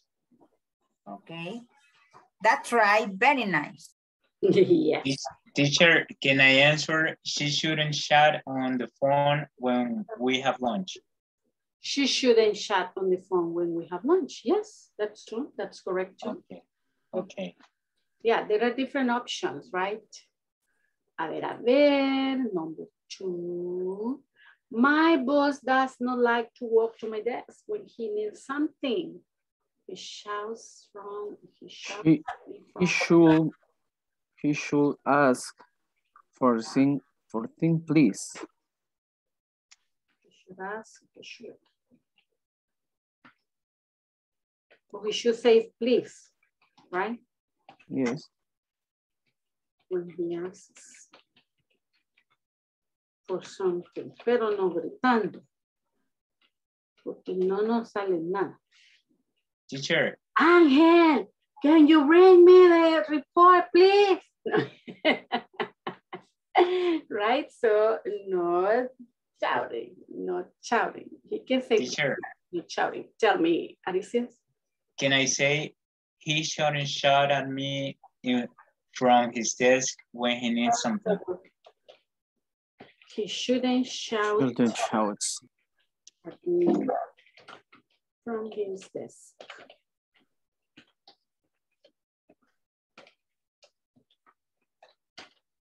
When he needs something, he should be very polite. He should be polite, yes, definitely. Ay, esta letra está muy grande. No veo dónde hacerla chiquita. Bueno, la vamos a poner aquí, sí. Vaya, let's see the next one.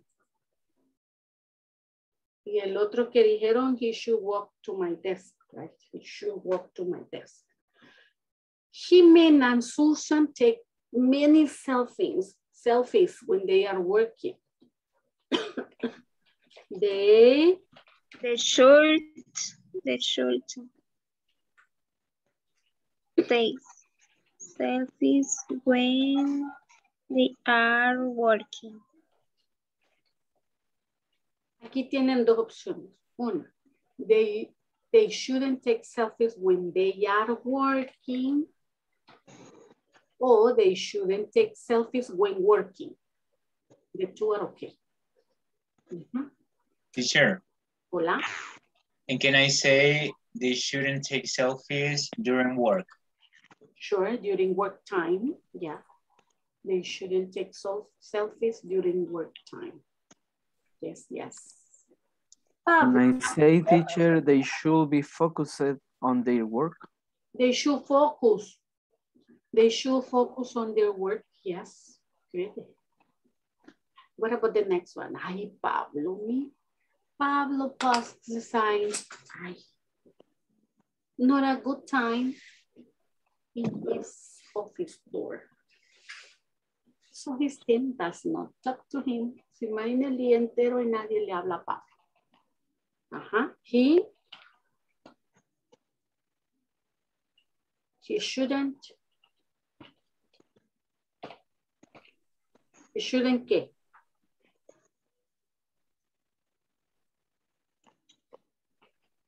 He shouldn't remove. Oh, he should remove. Okay.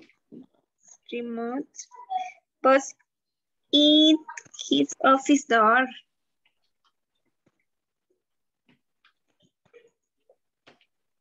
Okay, he should remove his post from the office door. Sí, okay, no, nadie le va a hablar. Okay, the last one. Graciela always signs her emails with the emoji. ¿Verdad? A ver, she's shoulding. ¿Cómo es, teacher? Shoulding or should? Shouldn't. Yeah, shouldn't. Me voy a poner una tarea de eso. Sí.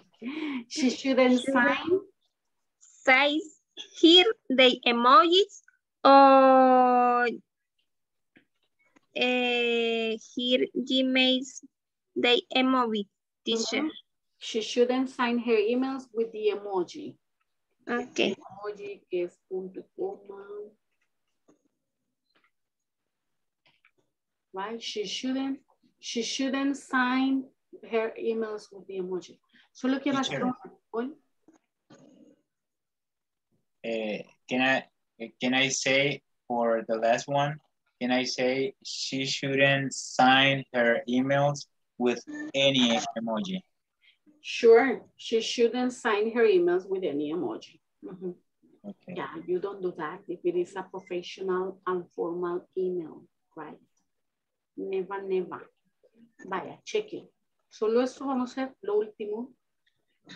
A ver, le vamos a ir poniendo formal o informal. See you, is formal or informal? Informal. Hey. Informal.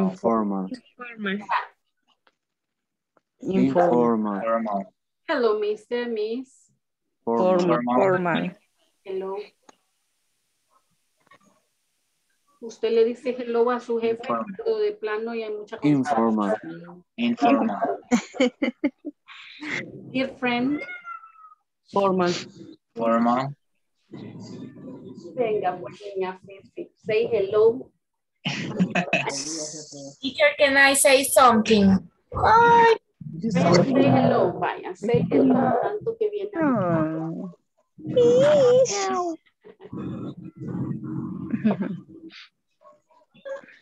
She's Fifi. Pero en la tarea dice hello, Mr. Mrs. y lo toma como for. De verdad. Ay, vaya, pues pongámoslo. Para mí. Dear friend. Formal. My best. Formal. Morning. Formal. Es formal, pero solo como cuando usted va caminando. That's informal morning. Sí, como cuando usted va caminando y apenas un mumble de morning. Hay que say informal morning. No, good morning. Allí sí es formal. Best regards. Formal. Y thanks. Informal. Y el soxo. Informal. Yeah, ahí está. Very good. A ver. Let's go to the last attendance. Ana Alicia. Presente. Ángel. Present. Benjamín. Hoy tuvimos a Benjamín. Carlos Ernesto. Present. Carolina. Present, teacher. Daniela. Present, teacher. David. Present, teacher. Edwin. Para lograr Grace.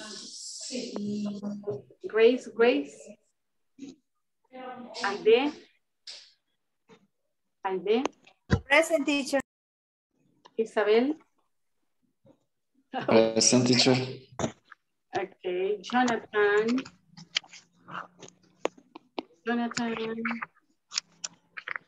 Present, teacher. Ahí está. Karen. Present, teacher. Marina. Presente, teacher. Marlene.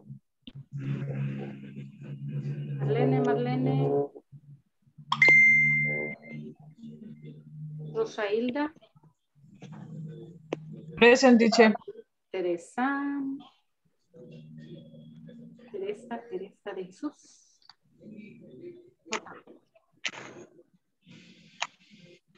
Yuri. Present, teacher. Nice. Aristides. Present, teacher. Brenda. Luis Mauricio. Teresa de Carmen. Jancy. Present. Ok, ahí estamos completos. Bueno, see you tomorrow. ¿Quién se queda conmigo? Espérenme antes de que se vayan todos.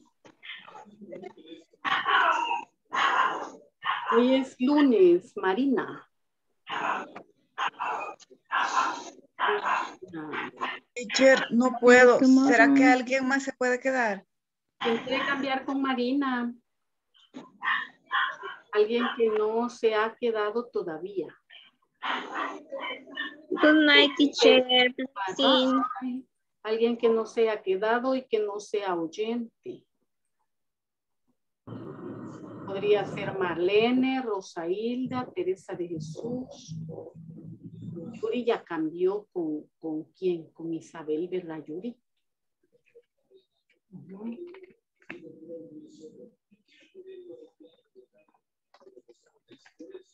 ¿Quién se quiere quedar?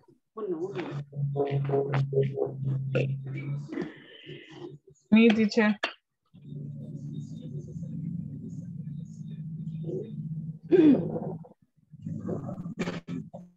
¿Quién se va a quedar?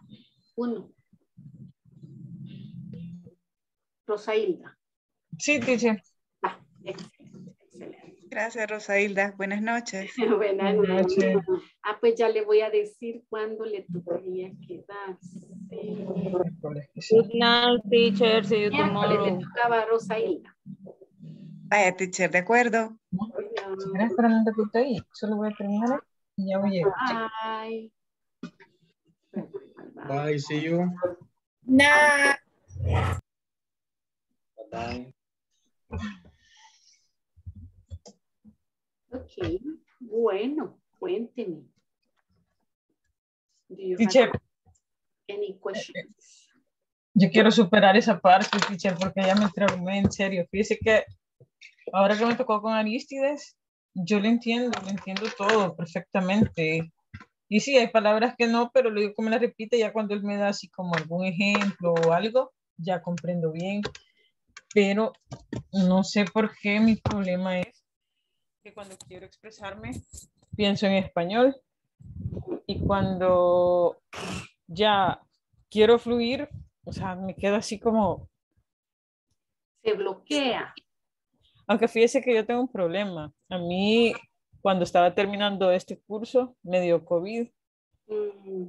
Entonces, ahí quedé como que ahorita me estoy vitaminando mucho porque hay información que no la retengo y me pasa que de repente hay cosas que sucedieron el año pasado y yo siento como que han sucedido hace poquito. Y es al revés. Y así, yo ahorita en mi trabajo todo anoto porque si no se me olvida. Es como que recibo y se me va de paso la información. Sí, sí, fíjese que son varios los casos que comentan eso, que el COVID les hizo, o sea, les ha provocado eso, de olvidar muchas cosas, como que afecta un poco el cerebro. Entonces, sí, lo que está haciendo es muy bueno, ¿verdad? Vitaminarse. Y como la gente que le ha dado derrame cerebral, que hacen terapias, mi sugerencia entonces en su caso, ¿verdad? Porque puede ser algo provocado por el COVID, que hágase tarjetitas como para repasar el vocabulario. Así las puede andar pegando por su casa, ya cuando se lo aprendió. Hágala, por ejemplo, si usamos la palabra behavior, por decir algo, en clase.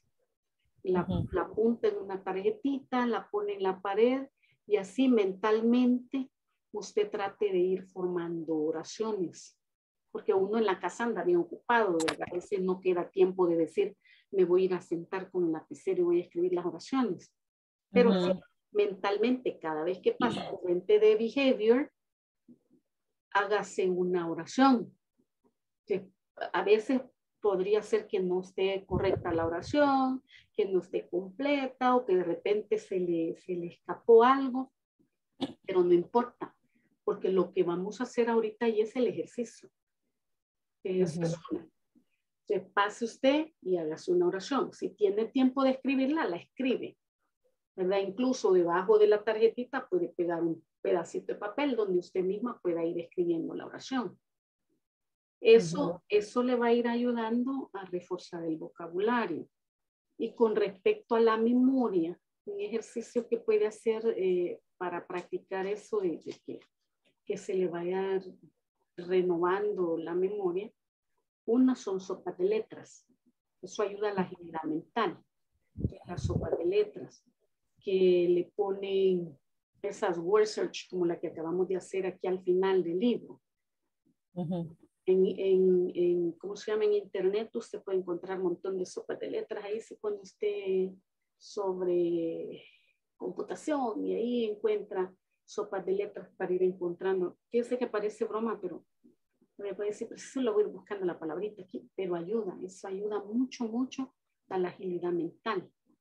Otro ejercicio que puede usted hacer es buscarse un reading sencillo, una historia, puede poner en Google, puede poner short stories in English, buscarse una historia y la va leyendo.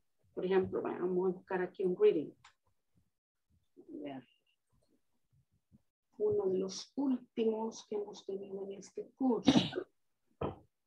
Vaya, póngale que usted lee el reading y lo hace.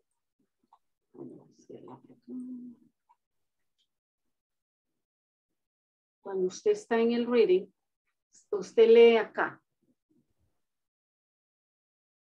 There are many workplace, y así. There are many workplace etiquette guidelines. Pero en vez de leer la oración así, la lee acá, trata de retenerla y luego la dice sin ver. There are many workplace etiquette guidelines. but the most important is to be punctual to your office. Entonces, la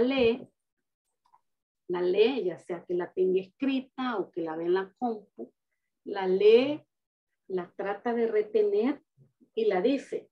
Si no se le quedó, la vuelve a leer, pero así la lee en silencio y después así sin ver, la dice. Entonces, así cuando usted sienta, terminó el parrafito y después vuelve a probar el ejercicio una vez más y va a ver que la segunda vez va a ir reteniendo más. Okay. Entonces, esa es una forma de retener información. Probablemente al momento va a ser así como información inmediata, pero como el cerebro de irlo ejercitando. Otra cosa que le puede ayudar es, ¿usted derecha o zurda? Derecha. No se ocupe mucho la mano izquierda. Ocupe la mano izquierda, haga manualidades, búsquese una pelotita para andarla haciendo, andar moviendo. Ocupe la mano izquierda, eso le va a ayudar a reactivar la memoria. Okay. Y para el speaking, ya cuando usted se sienta mucho más segura de esos ejercicios que va a estar haciendo, le van a ayudar tanto para la memoria como para el speaking y el hecho de hacer las oraciones, porque va a andar jugando de hacer oraciones. Y como nadie la va a estar mirando si está bueno, si está no, porque a veces eso es lo que pasa. La cuestión de que le digan a uno no está bien, eso como que frustra. ¿Verdad? Sí. Entonces, como usted lo va a andar haciendo como un ejercicio, como un juego, se va a ir acostumbrando su cerebro a andar haciendo oraciones, a andar jugando así y allá, y cuando venga a sentir, se le va a hacer mucho más fácil de formular oraciones, y como va a estar jugando también de leer y de repetir, eso le va a ir ayudando también a que de repente va a empezar a hablar más fácilmente. Entonces, son dos ejercicios que sí, le van a ayudar, le van a facilitar. Y lo puede hacer así en los ratitos que está medio libre, ¿verdad? Sí. Para que vaya activando, porque sí, ya siendo con un motivo de salud, de irle dando otra vuelta entonces al cerebro para que se sienta más como terapia, digamos. Como que se vaya activando de nuevo y no se quede así como perezoso. Sí, sí. Y fíjese que lo que está haciendo ahorita de estudiar un idioma, eso también es algo muy importante. Yo hace un par de años tenía así que de repente se me olvidaba lo que estaba haciendo o lo que iba a hacer. Me metí a la universidad de regreso. Al principio no fue muy fácil. Peor que tenía que llevar materias en español. Entonces no fue fácil. Mis primeras materias que tomé, una redacción, volver a aprender que las palabras llevan acentos y todo eso. Y uno mezcla, ¿verdad? Todas las reglas de redacción en español, o sea, no fue fácil. Yo ya llevaba 18 años trabajando en inglés. Entonces, ya para mí todo era redactar todo en inglés. Entonces me decía, mire, hágame tal cosa, hágamela en inglés, así la hacía, pero hágala en español. Que ay, Dios guarde, ¿ve? Entonces, eso me ayudó a activar tanto el cerebro como a mejorar el español. La gringa, para decir, no hablo español. Entonces, y en la cuestión de redacción, también eso me ayudó un montón. Entonces, el ejercitar el cerebro así haciendo diferentes actividades, eso le va a ayudar, va a ver. Sí, voy a hacerlo, en serio voy a hacerlo porque sí, eso necesitaba, porque me preocupa porque, como le digo, yo este vocabulario tengo mucho y sí, yo a usted le entiendo, hay palabras que cuando usted está explicando no le entiendo, pero de repente dice algo y ya yo las voy relacionando y termino entendiendo, pero ya para expresarme no puedo, o sea, me quedo así como noqueada. Pero quiero así aprender así a pensar y a contestar en inglés, olvidarme del español. Pero ese ejercicio de pasar así, ver la palabra y hacer la oración en inglés, eso le va a ayudar, porque su cerebro se va a ir acostumbrando a usar el idioma. Y ya cuando me sentir, ya va a decir, oh, me cuesta menos. Y lo otro, póngase a hablar enfrente del espejo. Sí, eso voy a hacer. Póngase a hablar enfrente del espejo. Y recuerde lo que le dije la vez pasada, grábese. Sí. Grábese. Cuando usted se grabe y se escuche, va a decir, hombre, si me oigo bien, si sueno bien, oigo bien, eso le va a ir ayudando también a su confianza, ¿verdad? Para poder luego soltarse a hablar un poquito, porque a veces es como que así que me da miedo que si me equivoco, que van a decir. Entonces, usted tiene que ir jugándole al cerebro el otro lado, ¿verdad? Sí. Y demostrarle que sí, que no hay problema, que no hay problema en equivocarse y que también sabe manejar el idioma. Entonces, grábese hablando inglés, puede ser leyendo o haciendo alguna de las conversaciones que salen en el manual, y se graba y después se escucha. Y si no le gustó esa grabación, se vuelve a grabar y se vuelve a escuchar. Entonces va a estar practicando 2 cosas. Reading, bueno, 3. Reading, speaking, and listening. Eso. Eso le va a ayudar. Okay, teacher. Voy a seguir al pie de la letra cada una de sus recomendaciones. Ya va a ver, cuando menos sienta, me va a decir, ya no me da miedo. Es más una exposición le voy a hacer. Very good. Very good. Y okay. Es poco a poco. Okay. Muchísimas gracias, en serio. Bueno, pues. Si tiene alguna otra pregunta, Rosy. No, teacher, eso más que todo porque, como le digo, sí necesitaba consejos de una experta con respecto a lo que me está pasando, porque, como le digo, en ciertas cosas sí sé que es normal, pero en otras no. Porque, por ejemplo, yo pena, o sea, nunca he tenido, siempre he dicho a prueba y error, o sea, si me equivoco, la teacher me corrige y aprendo más porque yo recuerdo cuando me han corregido. Ajá, exacto, uno tiende a recordar más en lo que se equivocó antes. Pero yo he quedado a tal punto que, o sea, como le digo, no sé, realmente. Pero primero yo voy a superar eso y voy a hacer todas sus recomendaciones para superarlo lo más rápido posible. No es la primera persona que escucho que ha quedado con problemas así. Es que fíjese que cuando me comenzó,